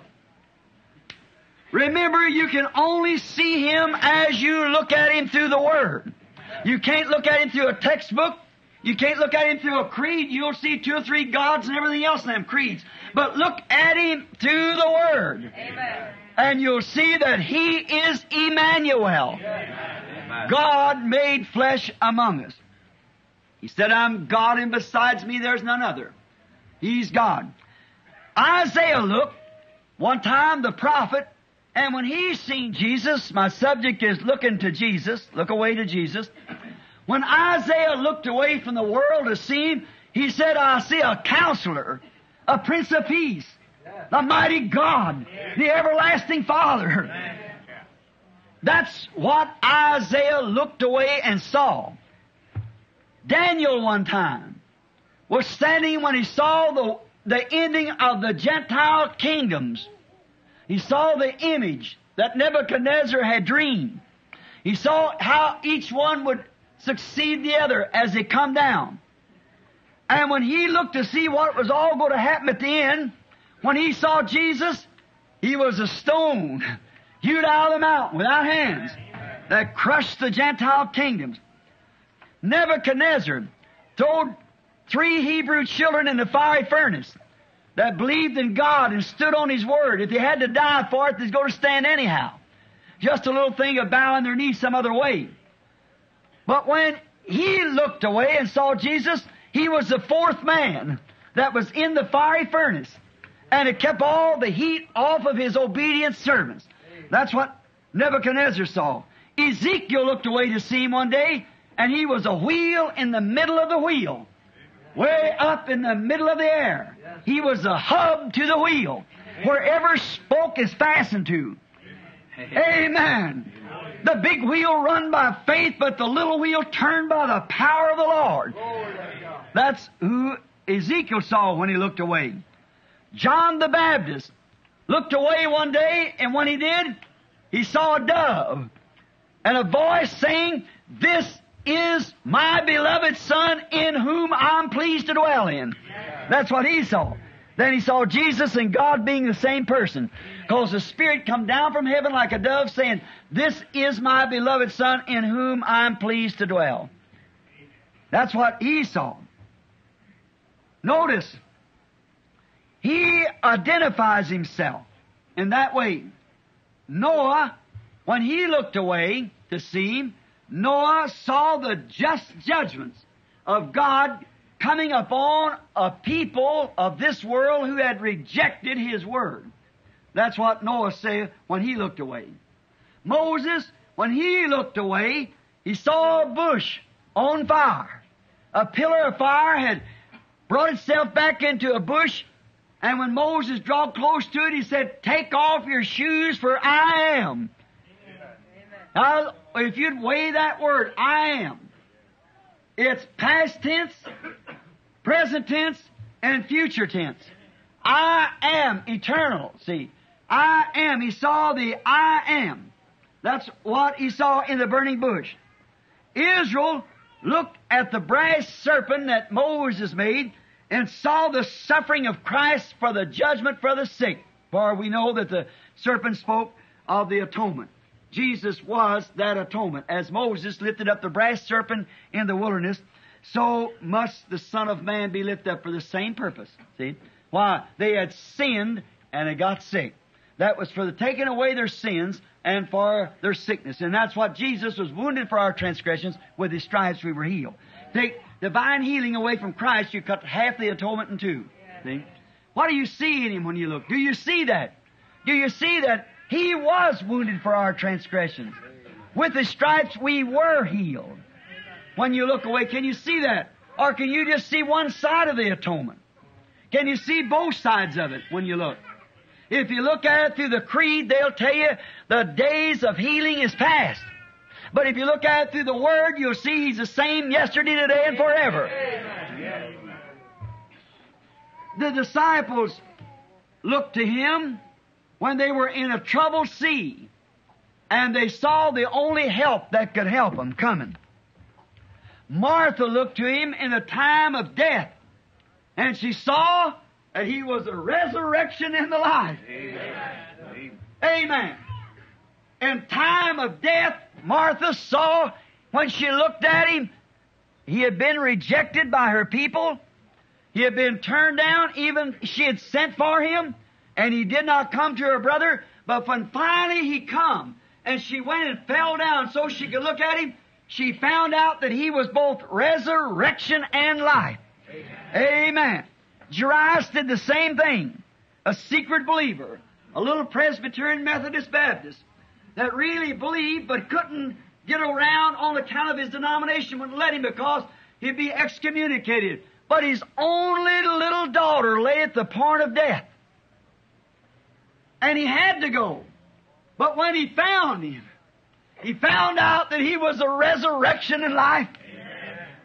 When he sent for him, a runner come and said, "Don't trouble the master, for the girl is already dead." And his little heart almost failed, but he said, "Did not I say, if you'll only believe, you'll see the glory of God?" Dries found out that he could raise up the dead. When he looked at Jesus, the hungry looked to him and found sustaining food for life. That was natural. The hungry spiritual can look to him and find out he's the bread of life. The dying thief looked to see what he could see, and he found in Jesus his pardon. "Remember me, Lord, when thou comest into thy kingdom." Jesus said, "Today shalt thou be with me in paradise." That's what he saw in the hour of his death. The sick looked to him and saw the healer. The blind looked and could see. Depends on what you're looking at now. What do you look? Peter and Nathaniel looked and seen the promised word of their prophet Moses made manifest. "The Lord your God shall raise up a prophet like unto me. And to him the people shall cling. And all that don't believe him and hear that prophet will be cut off from the people." And when Peter walked up into his presence, Jesus said, "Your name is Simon, and you are the son of Jonas." He knew right then when he looked the first time on Jesus that there was a fulfillment of what the Word of God said He'd be. Amen. I wonder if you found the same thing when you looked at Him for the first time. I wonder if the promised Word manifested itself to you when you looked at Him. Nathaniel, as soon as he come into the presence of Jesus, a little bit in doubt, we find out that Philip had went and told him, "Come see who we found." And Nathaniel come, and he said, "Which one is he?" He said, "Probably it's the one up there praying for the sick." He pressed his way through till you get a look at him. And when he looked, Jesus said, "Behold an Israelite, in whom there's no guile." He said, "Rabbi, when did you ever know me?" He said, "Before Philip called you, when you were under the tree, I saw you." Then what did Nathaniel find? He found out that there was the King of Israel. He said, "Thou art the Son of God. You are the King of Israel." That's what he saw when he looked. He got the interpretation of the Scripture brought to light before him. He saw it. The same Scripture that the anointed prophet Moses had said, "He will be a prophet likened unto me." The woman at the well, she got a look one time. And what did she see? She expressed it in the city. She said, "Come see a man who told me the things I've done. Isn't this the very Messiah?" When she took her first look at Jesus Christ, she saw the Messiah. Amen. People can look at the same thing today and call it mental telepathy. They'll call it spiritualism. They'll call it any kind of a devil name they can call it, because they don't know what they're looking for. Amen. They don't understand. They're looking for a creed. They're looking for a genius to set the church in order. They're looking for more members and fail to see the blessed Lord Jesus Christ in His identified Word. Right. Depends on what you're looking for. If you're looking for the fulfillment of the promise of today, you'll see it. But if you're looking for some intellectual or something that they've always looked for, some great founder, some historian, some other person, something else, you'll fail to see it. But when you look at Him through the Word, the Word declares who He is. He challenged the people of His days to do the same. They couldn't see Him. He said, "You blind leaders of the blind, you claim Moses to be your prophet. If you would know Moses, you would know me. Moses wrote about me. And they were too blind to see it. Looking right at it. And too blind to see it. I'm dovetailing that glare this morning for a few minutes, you see. They're looking and don't know what they're looking for. Because they've got the wrong conception of what you're trying to find. How would you know what you wanted to find if you didn't know what you was looking for? How would you go hunt for a pumpkin and you never seen one and never heard of one? How would you go find a watermelon if you never known there was such a thing and how it looked? Why, you could find a tub and think it was a watermelon. You could find something else. You could find a block and think it was a watermelon. But you've got to know what you're looking for. And the only way that you'll ever know what you're looking for, if you're looking for Jesus, you'll look to the Word, for He is the Word. They are they that testify of me. Search the Scriptures. You claim you are the believers of the prophets, but you're your father the devil. Your fathers who claim when God sent the prophets to them, He put them in the grave. They killed the prophets. Every one that come, Jesus said. Which one of them your fathers didn't stone? And the works of your Father you'll do. Amen. Righteous man. Holy man. A man that you couldn't put a finger on. And yet He called them serpents and devils.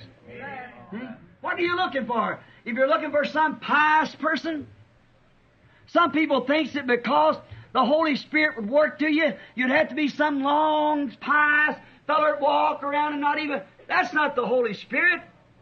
God don't deal through angels like that, or supposed to be. God deals through man. The Bible said Elijah was a man subject to like passions as we are. But you couldn't be with him till you seen Jesus. Peter and John at the gate called Beautiful.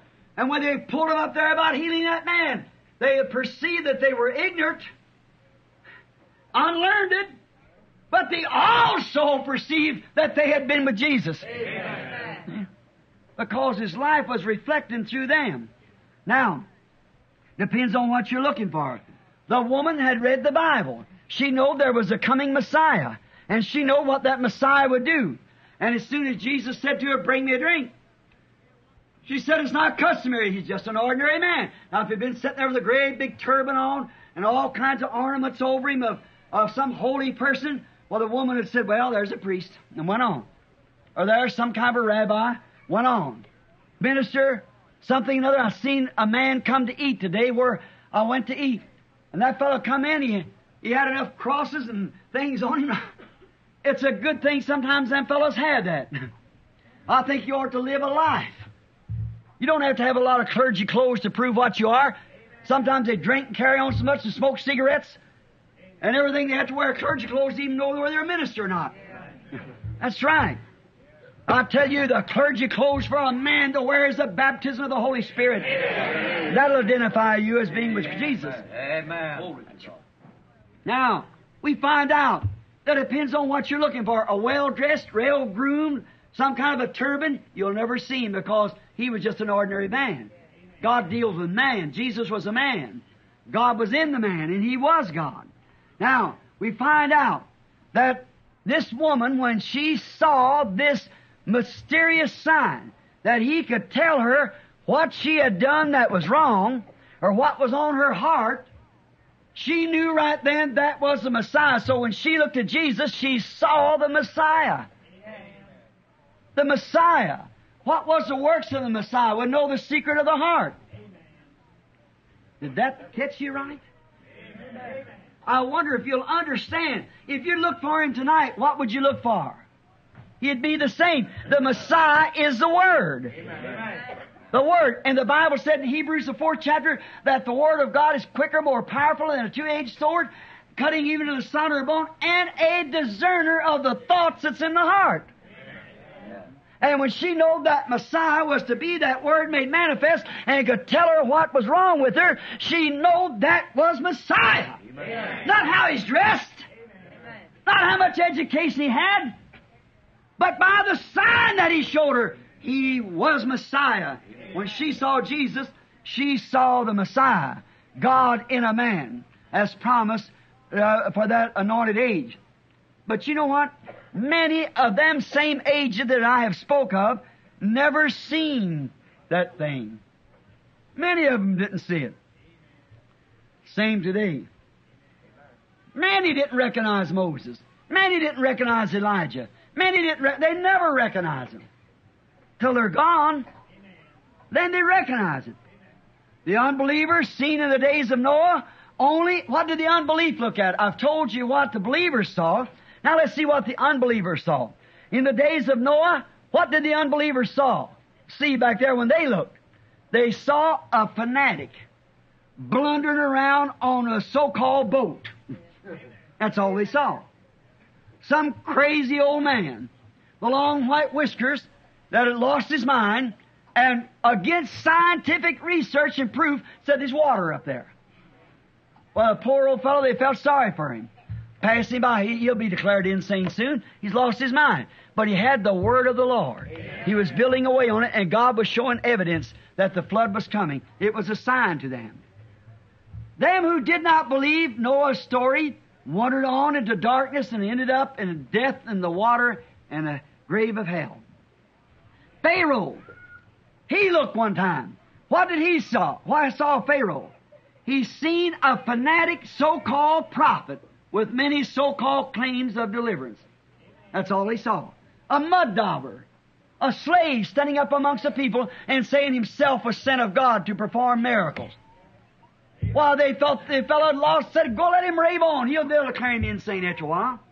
But he had, thus saith the Lord. Amen. The believers, Aaron, Joshua, and many of them seen God in Moses.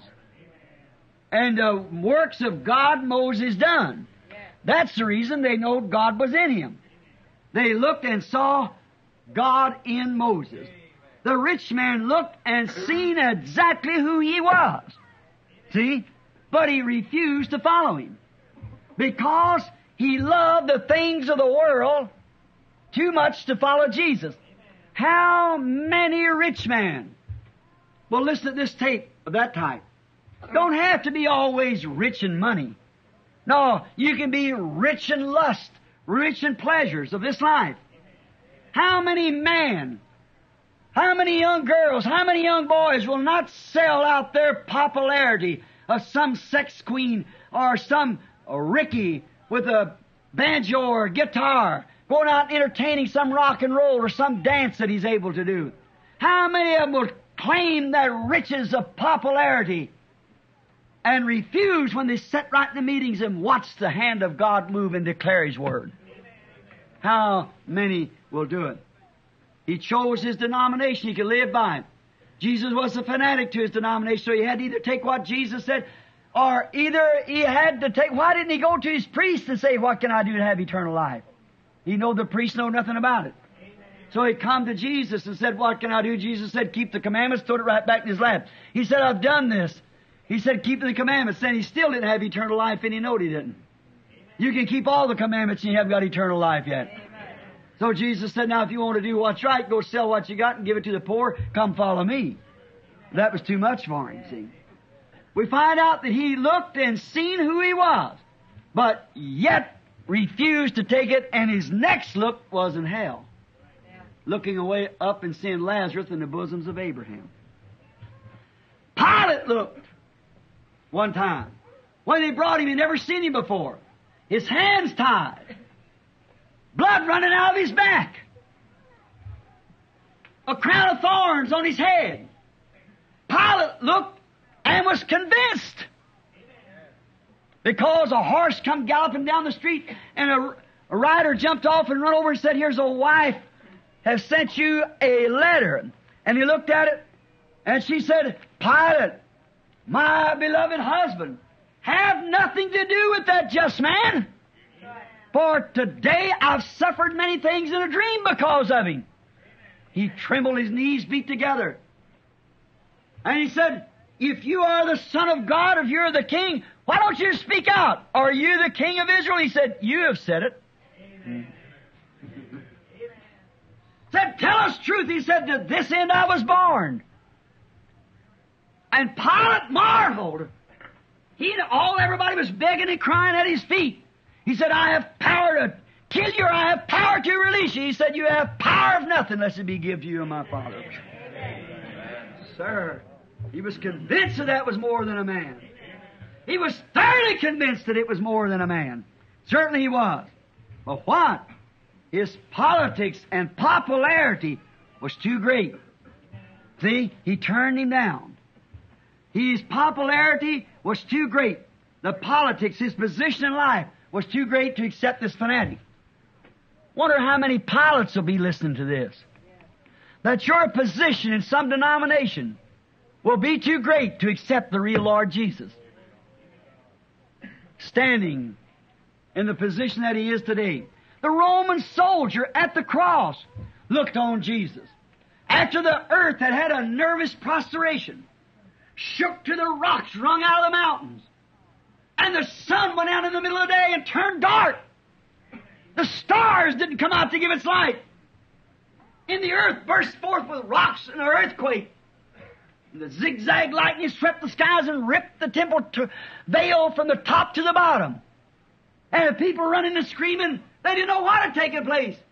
That Roman soldier that helped nail him there had punched the sword through his heart. Then he looked, but it was too late. He looked and believed, but it was too late for him to believe. What he had done had sealed his doom. He had run the spear through the Savior's heart. It was too late. I wonder how many Romans today has done the same thing and will do the same thing. You might look someday, but it might look too late. Many of today will come in that day and be the same way. They have known. Brother Wood here yesterday saying this is because it's in this message. Down here at the Slider Company, a Roman Catholic sitting there. He went out and get some concrete for the church here. And when he did, he told him where he wanted it for. And the Roman Catholic said, "Is that Brother Branham?" "Yes." He said, "I'll say one thing. When he prays, God answers." See? Wonder then, knowing it, seeing the vindication that is truly the gospel, not me, any man, representing Christ. It's a word we're talking about, not man. What am I trying to say is this, that they see the clearly a vindicated word like Pilate and the rest of them did. Like the Roman soldier, but are you going to wait too late to do anything about it? You should have used the spear the other way. The doors will be closed like it was in the days of Noah, and then it's too late. You might wake up some morning and say, "I intend to get out of this mess." Don't wait too long. You better look and live now. Luther looked away from the Catholic denomination. What did he see? A pillar of fire. He saw an independent church. Wesley looked away from the Anglican denomination. He saw the same thing. The Pentecost looked away from all the denominations. What did he become? A great mighty people. What did each one of them do? When the founders, Luther and Wesley, and them, and when they looked away and saw what they did and start out, their children coming behind them looked back to where they come from. Out of the denomination and took that group of people right back into the same mess that they come out of. What are you looking at? The founders look right, but the people following them looked back to what the founders come out of and done exactly what the founders was against, the anointed ones of God. You know, I got to hurry because I got a prayer line coming and I know many of you has to travel. One day I took a look. I saw the Word made flesh. I saw the Alpha and Omega. I never seen any 3, 4, 5. I saw one. I saw Him as my Savior.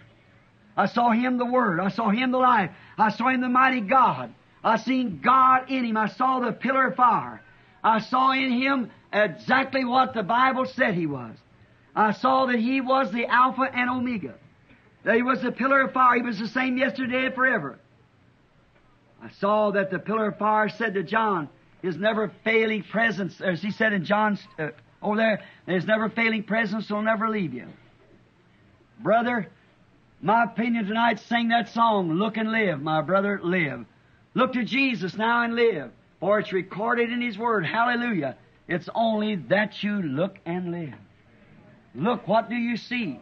Do you see deliverance? Do you see what He is? look through the Word and see what He was, then you look through the same Word and see He's the same today as He was then. He is the antitype of the brass serpent in the wilderness. For the same cause, sin and sickness.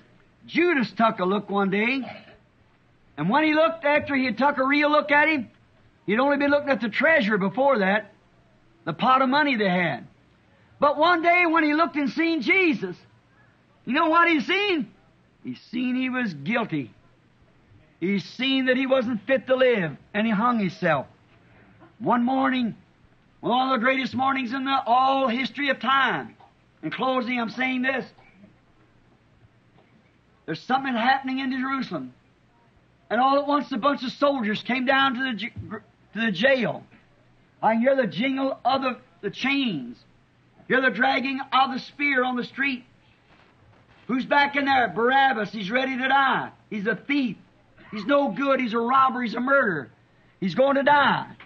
First thing you know, he said, well, this is all of it for me. I'll be executed this morning. The first thing you know, the guard opened the door. Step out, Barabbas. He stepped out and said, well, I guess this is the end. He said, Barabbas, you're absolutely free. What? What? I'm absolutely free. You're free, I said. He said, how can I be free? He says, look, come here, Barabbas. Look up there. You see that man dying up there? He took your place. I wonder if we all tonight could look and see what Barabbas saw. Someone taking our place. He was wounded for our transgressions, bruised for our iniquity. The chastisement of our peace is upon Him, and with His stripes I was healed. You were healed. Wonder if we, the guilty ones, who should be sick, can see in Him our deliverance. You who should go to hell, see in Him your freedom, your path to heaven. Wonder if you can see what Barabbas saw on that day. He said, a little while, and the world won't see me no more. Yet ye shall see me. Oh, church, then if He said, you shall see me, it's proof that you can look again. Amen. You'll see me, for I'll be with you, even in you, to the end of the world. Well, how do you see Him? At the Word. Amen. He is the Word. Look at the Word and see what the promise is. For He's the same yesterday, today, and forever. What He was when He walked in Galilee is the same thing He is tonight in Jeffersonville. The same thing He is at the Branham Tabernacle. What do you look to see? A founder? A denominational man? You'll never see it in Jesus. Do you look to see some great priestly? You'll never see it in Jesus. No. How do you see Jesus? By the Word of God being made manifest, because He was the manifested Word of God. What He was then, He is tonight, and will be forever. Let's bow our heads just a moment. I'll cut this off kind of short. Lord Jesus is my prayer. Let me look away from the cares of life. Lord, I know we're just a common people, uneducated. We have not much of this world's goods, but we love You, Lord. And I speak for this people. They would not sit in a place like this and squeeze and mash and around in the crowds and sit burning up in the heat or freezing in the cold and standing and bringing their children and them sick and the afflicted coming around. If they come here to see anything else besides You. Those people, Lord, would never come to see a man. There's plenty of men on the street, they all look alike. But they come to see that man. That man of God, that Jesus of Nazareth, of flesh being God. Now, Father, You have told us that a little while and the world would not see no more. No matter how much they look, they'll never see it. But You said, ye shall see me, the true believer, because I'll be with you, even in you, to the end of the world. You promised us if we look, we would see.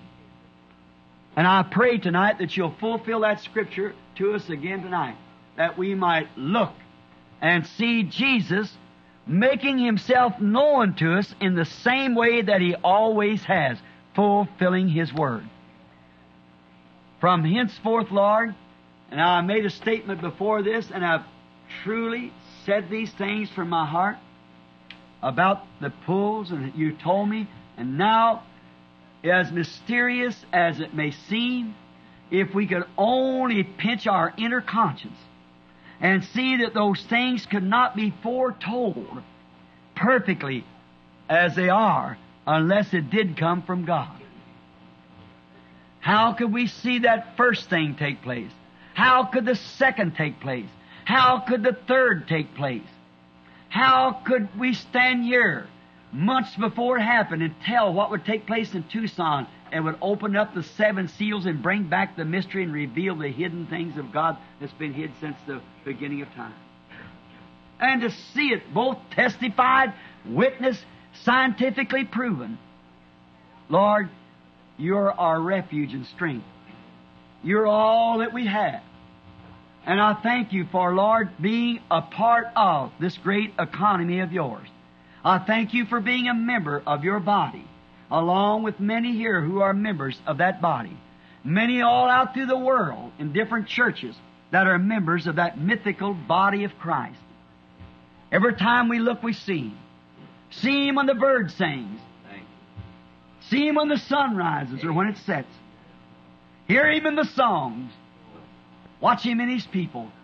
See Him vindicating His Word. Oh Lord, You're our God. Early will we call upon Thee. Thou art our merciful Father. Forgive us of our wrongs. Lord, we're at the end time. I see the doors will soon be closed. The doors of opportunity. And while it is daylight and I can still get into some of these places, Lord, help me to go. I'm getting old. Give me strength. Renew my youth, Lord. Help me that I might do something out there now that I'm waiting for this great time to come that will be here. Help me, Lord, as I go out, that I might be able, under some way, to catch that last predestinated seed that will bring back the Lord Jesus. Help, oh God. And if I'm laying a foundation that another shall stand upon, grant, Lord, that soon it'll happen, that the Word might be fulfilled. Our heart's desire is to see Your Word fulfilled. We love You, we believe You. In the midst of an unbelieving, doubting people, a generation of what we got today, Lord God, we still believe that Your Word will never fail. We believe that heavens and earth will pass away, but it shall never fail. We stand gallantly for that. Now, Father, to this little group that's waited, there's many sick in here. And there may be unsaved in here. People that have been saved and yet hasn't been filled with the Holy Ghost. Lord God, may You come so on the scene by Your word of promise that the people will look and see Jesus and then bow down and give their hearts to Him. May the sick look and see that it's impossible for anything else to be doing it, only God, because it is His word promise. What we have said today, both messages, may it be confirmed now. It's all in Your hands, Lord, and I'm in Your hands, and the congregation's in Your hands. Work through us, Lord, to honor Your great name. Oh, Eternal One, grant this for the glory of God. Amen. I know it's hot, and I want to try to pray for the sick now. And if you'll just give me about 15, 20 minutes, I don't know how many cards they got to give out, but we're just going to start and pray for the sick. Now, Billy told me that he'd give out, what was it? All right. Well, let's start. He said he'd give out from 1 to 100. How many has prayer cards here? Raise up your hands. Prayer cards. Which is quite a number. We're trying to get to everything that we possibly can if we can. Now, we can't have discernment on all of them, so we'll just pray. And everybody, how many here doesn't have a prayer card and yet you're sick? Raise up your hand. Many. Now look, what is it? Now, I know we may be a teeny bit late off of schedule, about 15 minutes, but I want to say this one thing. It might be the difference between here spending eternity in heaven or hell. See? Look, be reverent. Watch a minute. Listen at the Word and see if He still remains Christ. Now, every person here probably knows me, And many of you I don't know because I don't get here long enough to know you. And many of you are out of town. How many's out of town people? Raise your hands. See?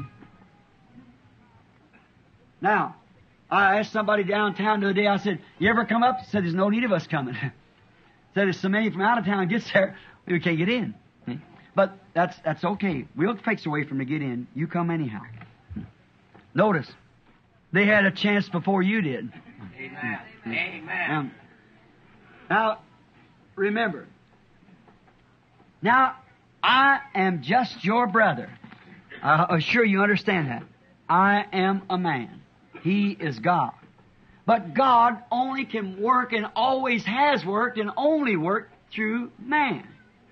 Now, look tonight, not to me or to any other person, but look to Jesus Christ. Now, look tonight at the Scripture, what it promised. How many of you, I can just give all kinds of Scriptures, but how many will just believe Hebrews 13:8 that Jesus Christ is the same yesterday? And how many believe John 14:12? The works that I do shall you also.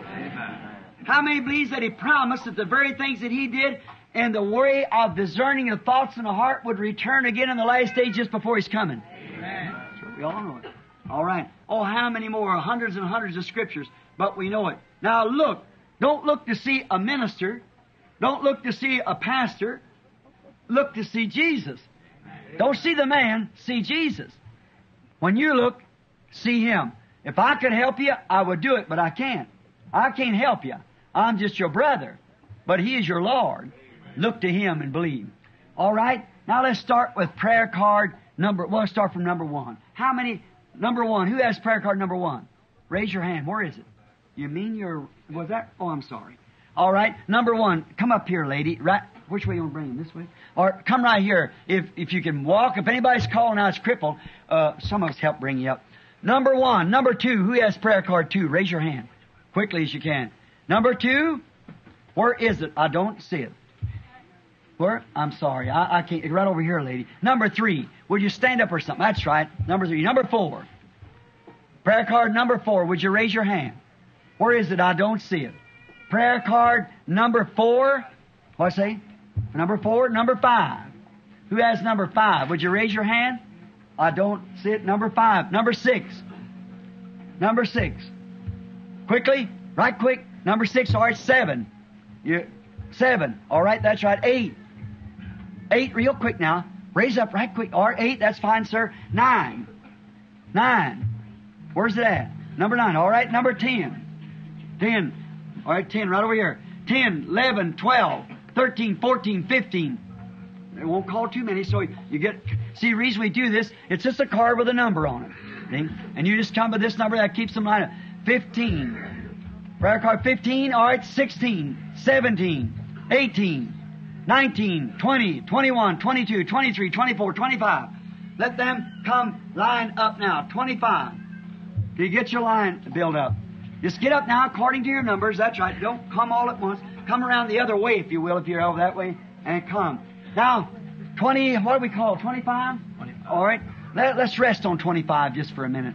All right. Now, if you don't want to stand too long, when you see that coming down, then you get right in with them. 25, 26, 27. But wait, let the line get down a little. You won't have to stand too much, too long. Now, let's bow our heads.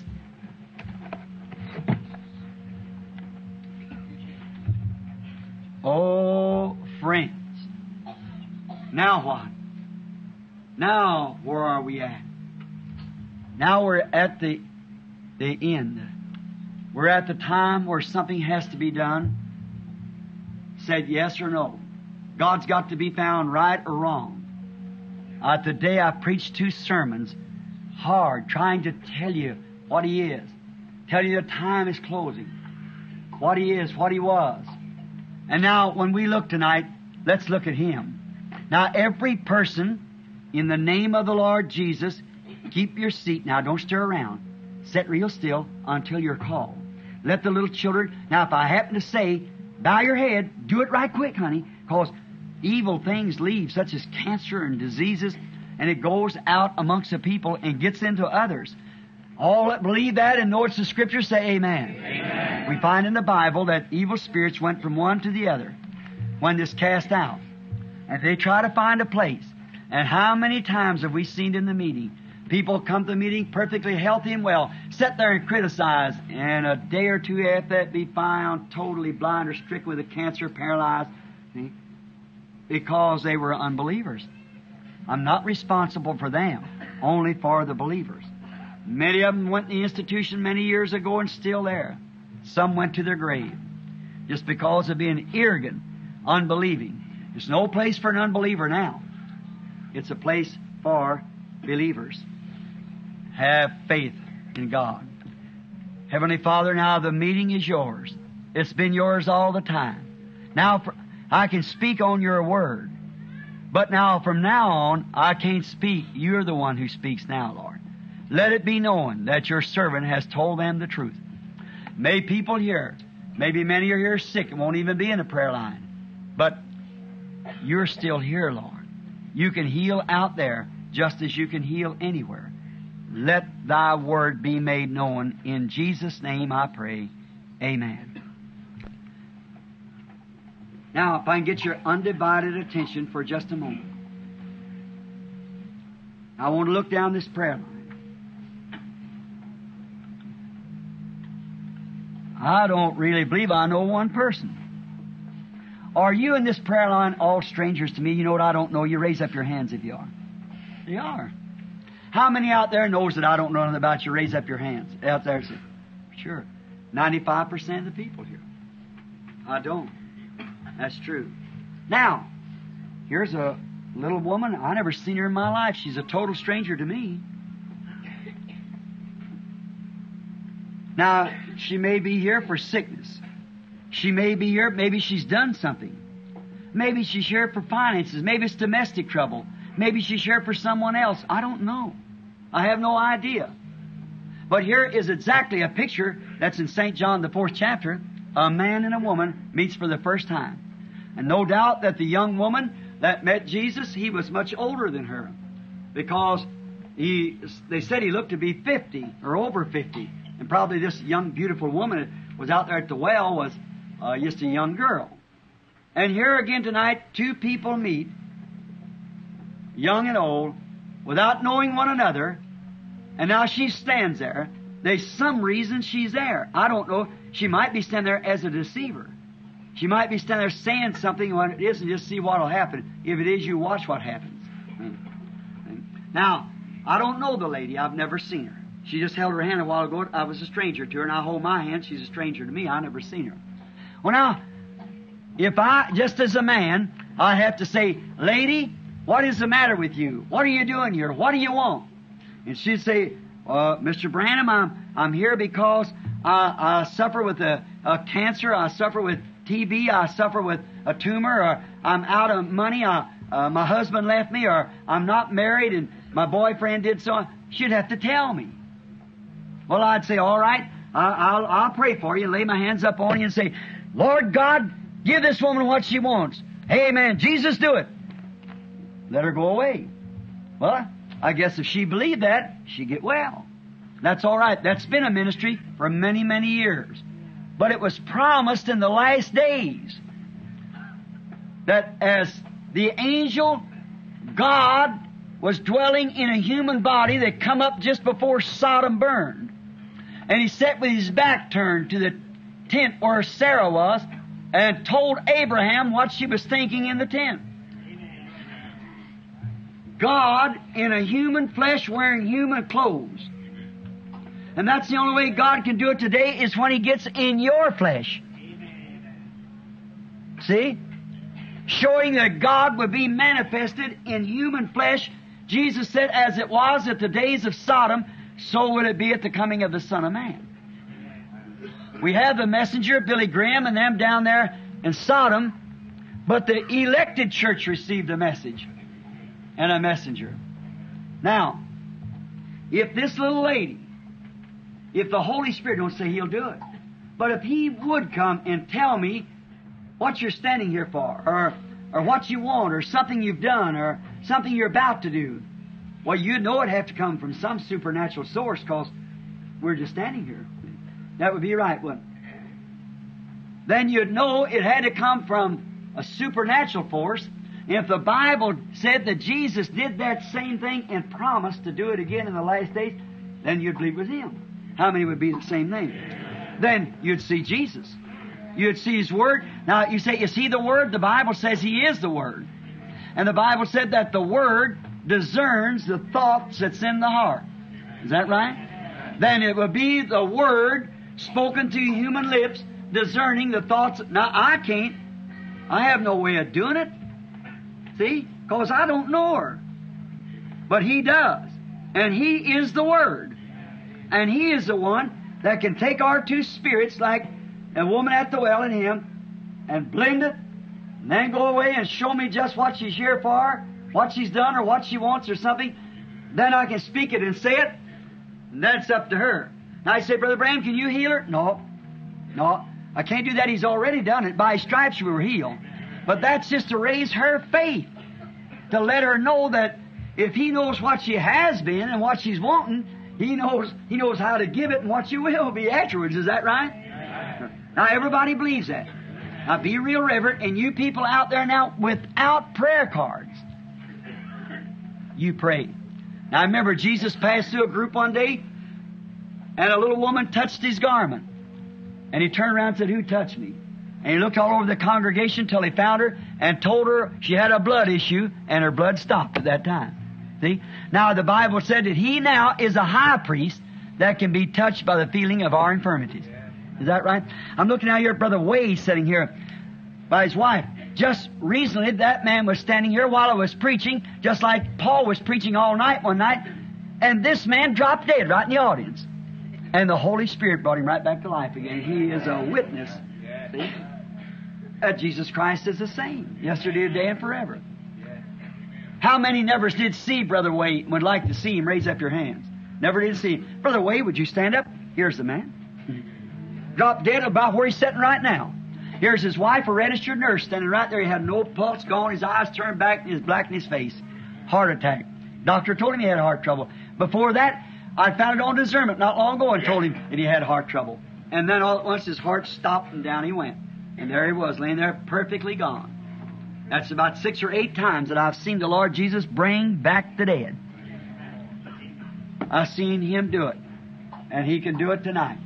Now, I take every spirit in here under my control for the glory of God in the name of Jesus Christ.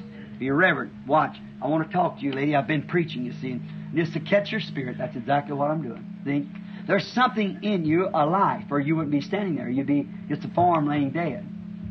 And you'd have no life in you. But being there is a life in that flesh, it controls you. See? And now even your thoughts and what you think, the words you say and everything is what you live by. See? That's what you are, is your words, your thoughts, and whatever you are. Now, we are here believing. Now the Holy Spirit, like Jesus told the woman, bring me a drink. And when she said, "Why, you shouldn't ask me that. I'm a Samaritan. You are a Jew. We don't have no customs with each other, no words with each other." Now, of course, we are both Gentiles. And we're standing here just believing on God. Now, if His Spirit comes by me for a gift and can tell you that you know whether it's right or not because you've lived that part of the life, then you have a gift to believe it. And if you will believe it and He will tell you about it, then it's all over. It'll work on everyone here.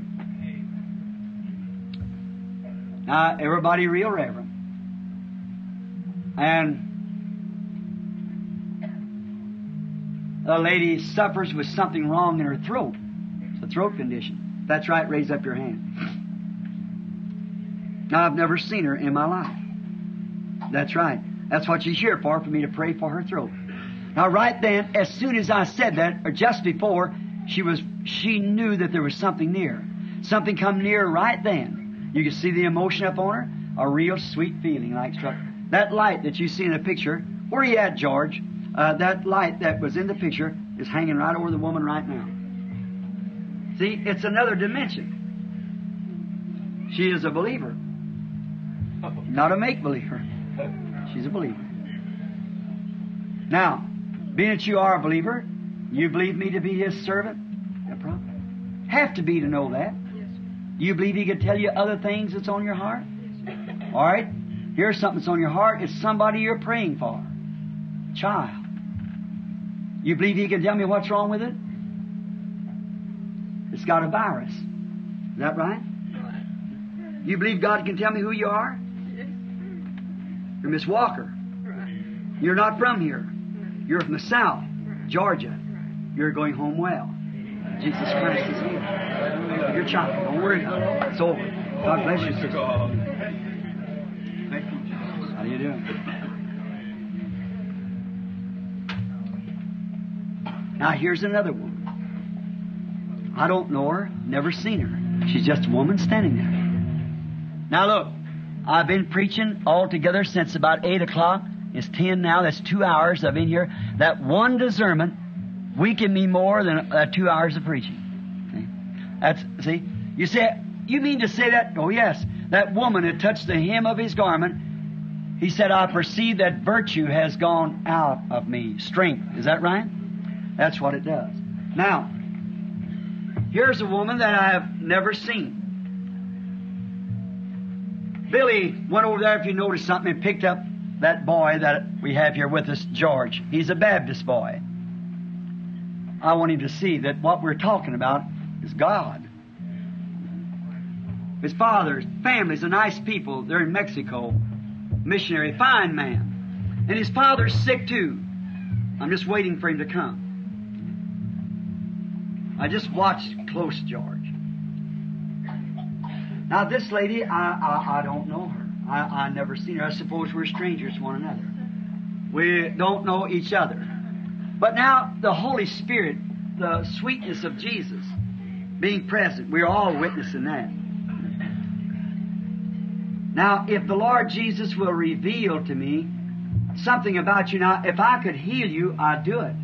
But I can't do what He's already done. The only thing, if He was standing here tonight with this suit on it He gave me. Well, now, He couldn't heal you because He's already done it. By His stripes we were healed. See? But the only thing He would to declare Himself by the word that He promised and make you see that He's the same yesterday, today, and forever. And He promised to do it.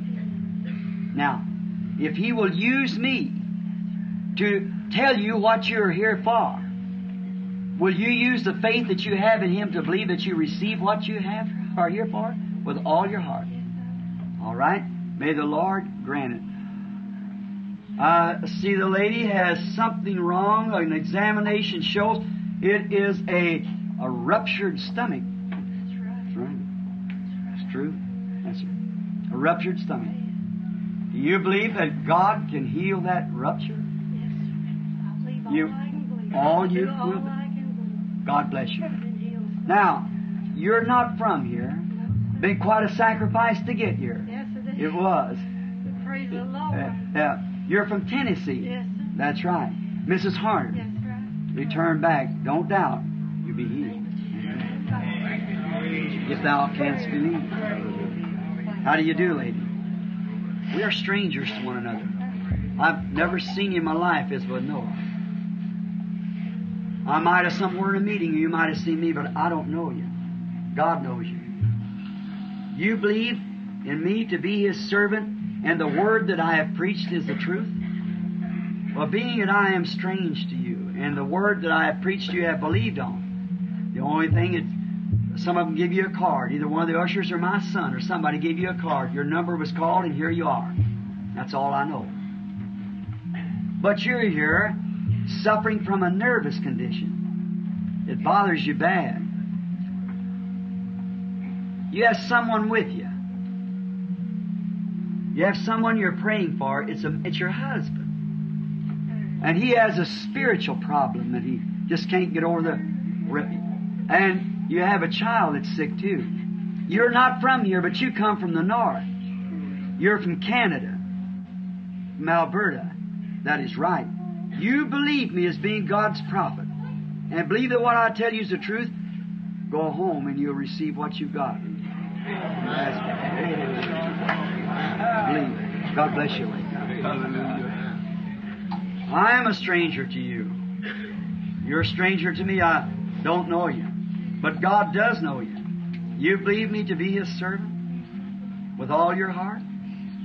I don't know you, nothing of you. If I could heal you, I'd do so, but I can't. I am not a healer. I am just a man. But He's God. Just a bit confused because there's an older woman standing between me and you. It's somebody you're praying for. Yeah, it's your mother. And she suffers with a high blood pressure. And you have a kidney infection. That is right. You believe that? Your mother isn't here. But when you go to her, take that scarf that's around your neck and put it on your mother. And don't doubt, and the high blood pressure will leave her and your infection will be gone. Don't believe that.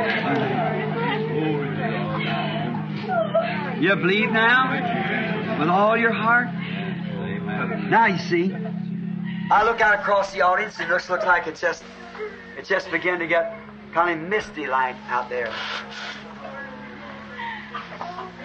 These things that I do shall you do also. He's done more right here tonight of that type than He did in the entire journey on life. Yes, that's right. That's right. I have this one lady here. Young woman. I don't know her. She's a stranger to me. But do you believe me to be His servant? Just a moment. A man come before me. Somebody in the audience. Just a moment. Somebody in the audience that left here just then. That light left here and there was a man standing by him. And somewhere in the audience, just don't weary. Just be of a good courage. Let's go back again and see to the woman. Now, if the Lord God, this is 6 or 7 or something that's passed through the line under discernment. And if the Lord Jesus will reveal to me, to this woman, whatever is wrong with her, would it make the rest of you believe with all your heart? Could you accept Christ upon them bases? One time or to prove it. 3 times is a confirmation. And this is tens of thousands of times without one time being wrong.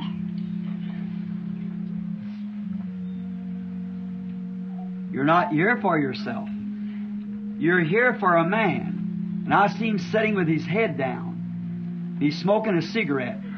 And you're praying that the cigarettes will leave him.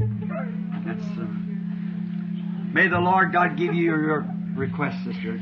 Go believing with all your heart. And may that devil of habit leave your husband. In the name of the Lord Jesus. Your trouble's in your back. Do you believe God will make it well? You do? All right. Go say, thank you, Lord. I know this woman. I believe it's Miss Niece's daughter. Isn't that right? I thought it was. God bless you. The old back trouble will leave you now and you can go and be well. Do you believe God can heal that arthritis and make you well? Go tell Him you believe Him. Just believe with all your heart. How do you do, sir? Do you believe God can heal that stomach trouble and make you well? Amen. All right, then go say, thank the Lord. I'm going to be well. And you'll be well. Another arthritis case in the age. Do you believe that God will make you well if I lay hands up on you? He has many times with you laying your hands on my brother. Do you hear that? The Lord bless my sister and give her deliverance again tonight. Amen. Just believe me. Heart trouble, stomach trouble. You believe God can heal it? All right. Go in the name of the Lord Jesus. May He make you well. How do you do, young fella? Asthmatic condition. You believe that God can heal asthma? Yes. Go believe it. He'll do it. All right. Diabetic condition. You believe that God can heal your blood and make you well? Go believe Him and He'll do it. You believe it with all your heart? What if I didn't say nothing to you, just laid my hands on you? Do you believe the Holy Ghost is sure to make you well? That's the way to do it. Come here. In the name of Jesus Christ, may you go and be healed. Amen. Come, lady. If I didn't say nothing to you, do you believe God would heal you of that female trouble? No, excuse me, you already said it. Go ahead. God bless you. Go believe in it. Be made well. You believe, sir, with all your heart? God heals heart trouble, doesn't He? Yes. Makes man well. I'm sure He does. He's God. Do you believe that? Yes. You believe with all your heart? Have faith in God. Some man out here did something just a few minutes ago. I want to find that. His blood. Somebody like an accident or something had happened. It was bleeding. It was somewhere. The man was standing here. I just prayed.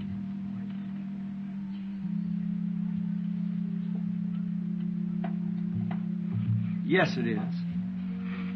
It's a man said, watch J.T. Parnell. I know the boy. You're bleeding inside, J.T. You believe God will make you well? Or it'll stop then, J.T. Hallelujah. Believe with all your heart.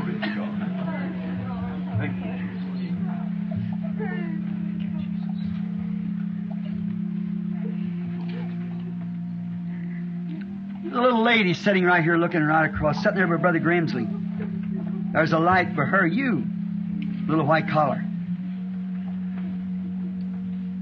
Mary? I don't know you, but that's your name. You're bothered with the spiritual trouble. And also you're real nervous. Forget it. It's all going to be all right.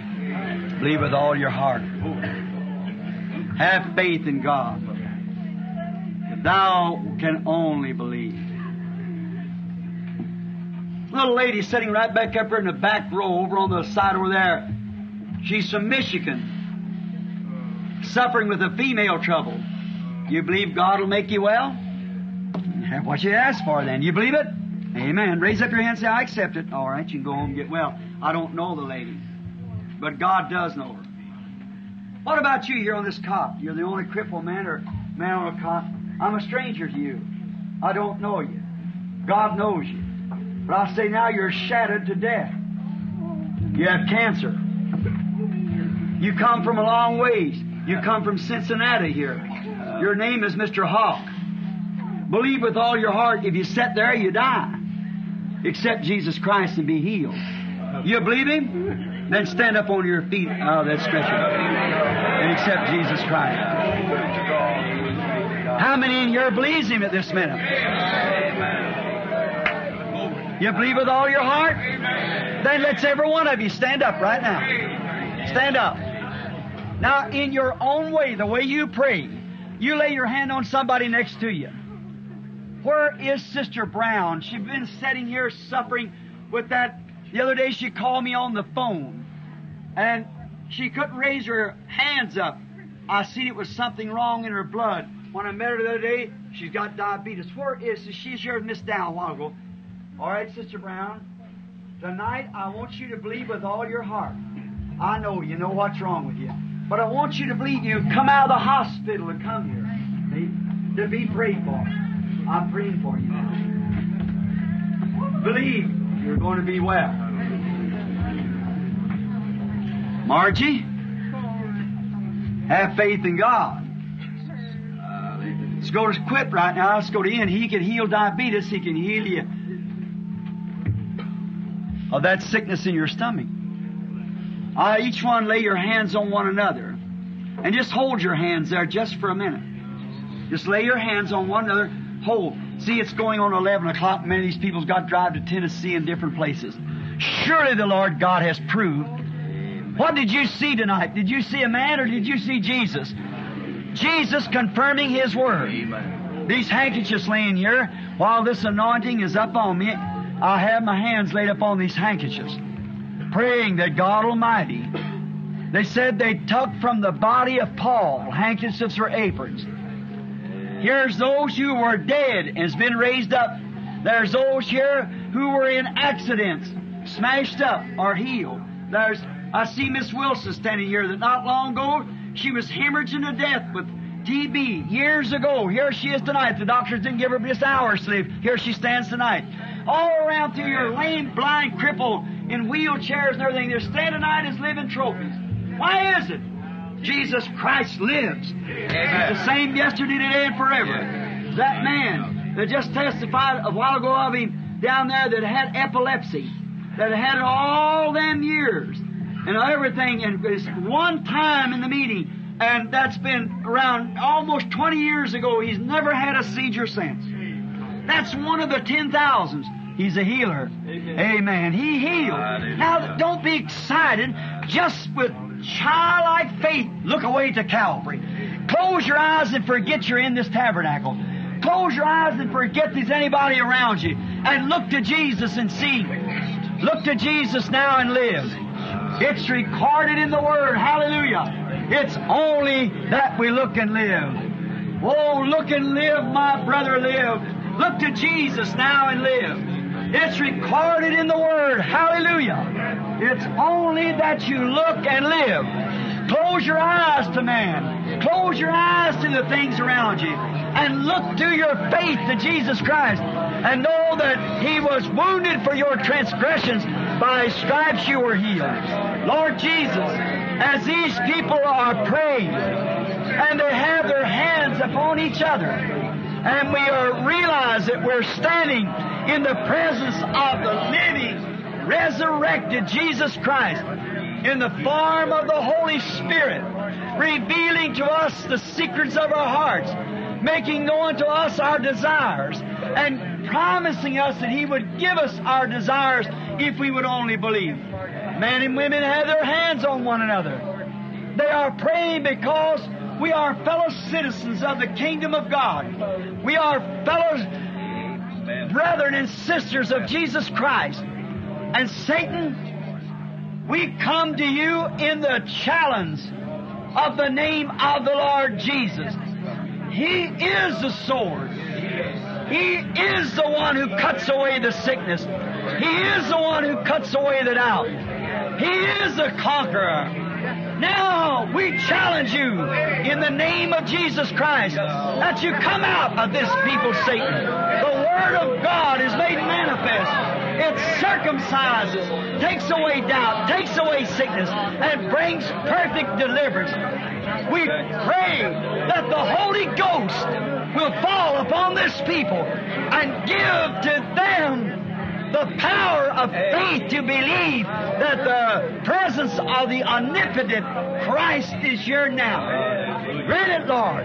I condemn every sickness. I condemn all diseases. I condemn all unbelief. In the name of Jesus Christ, may the Holy Ghost honor what I've said and sweep through this building and deliver every person in divine presence. Raise up your hands now and praise Him.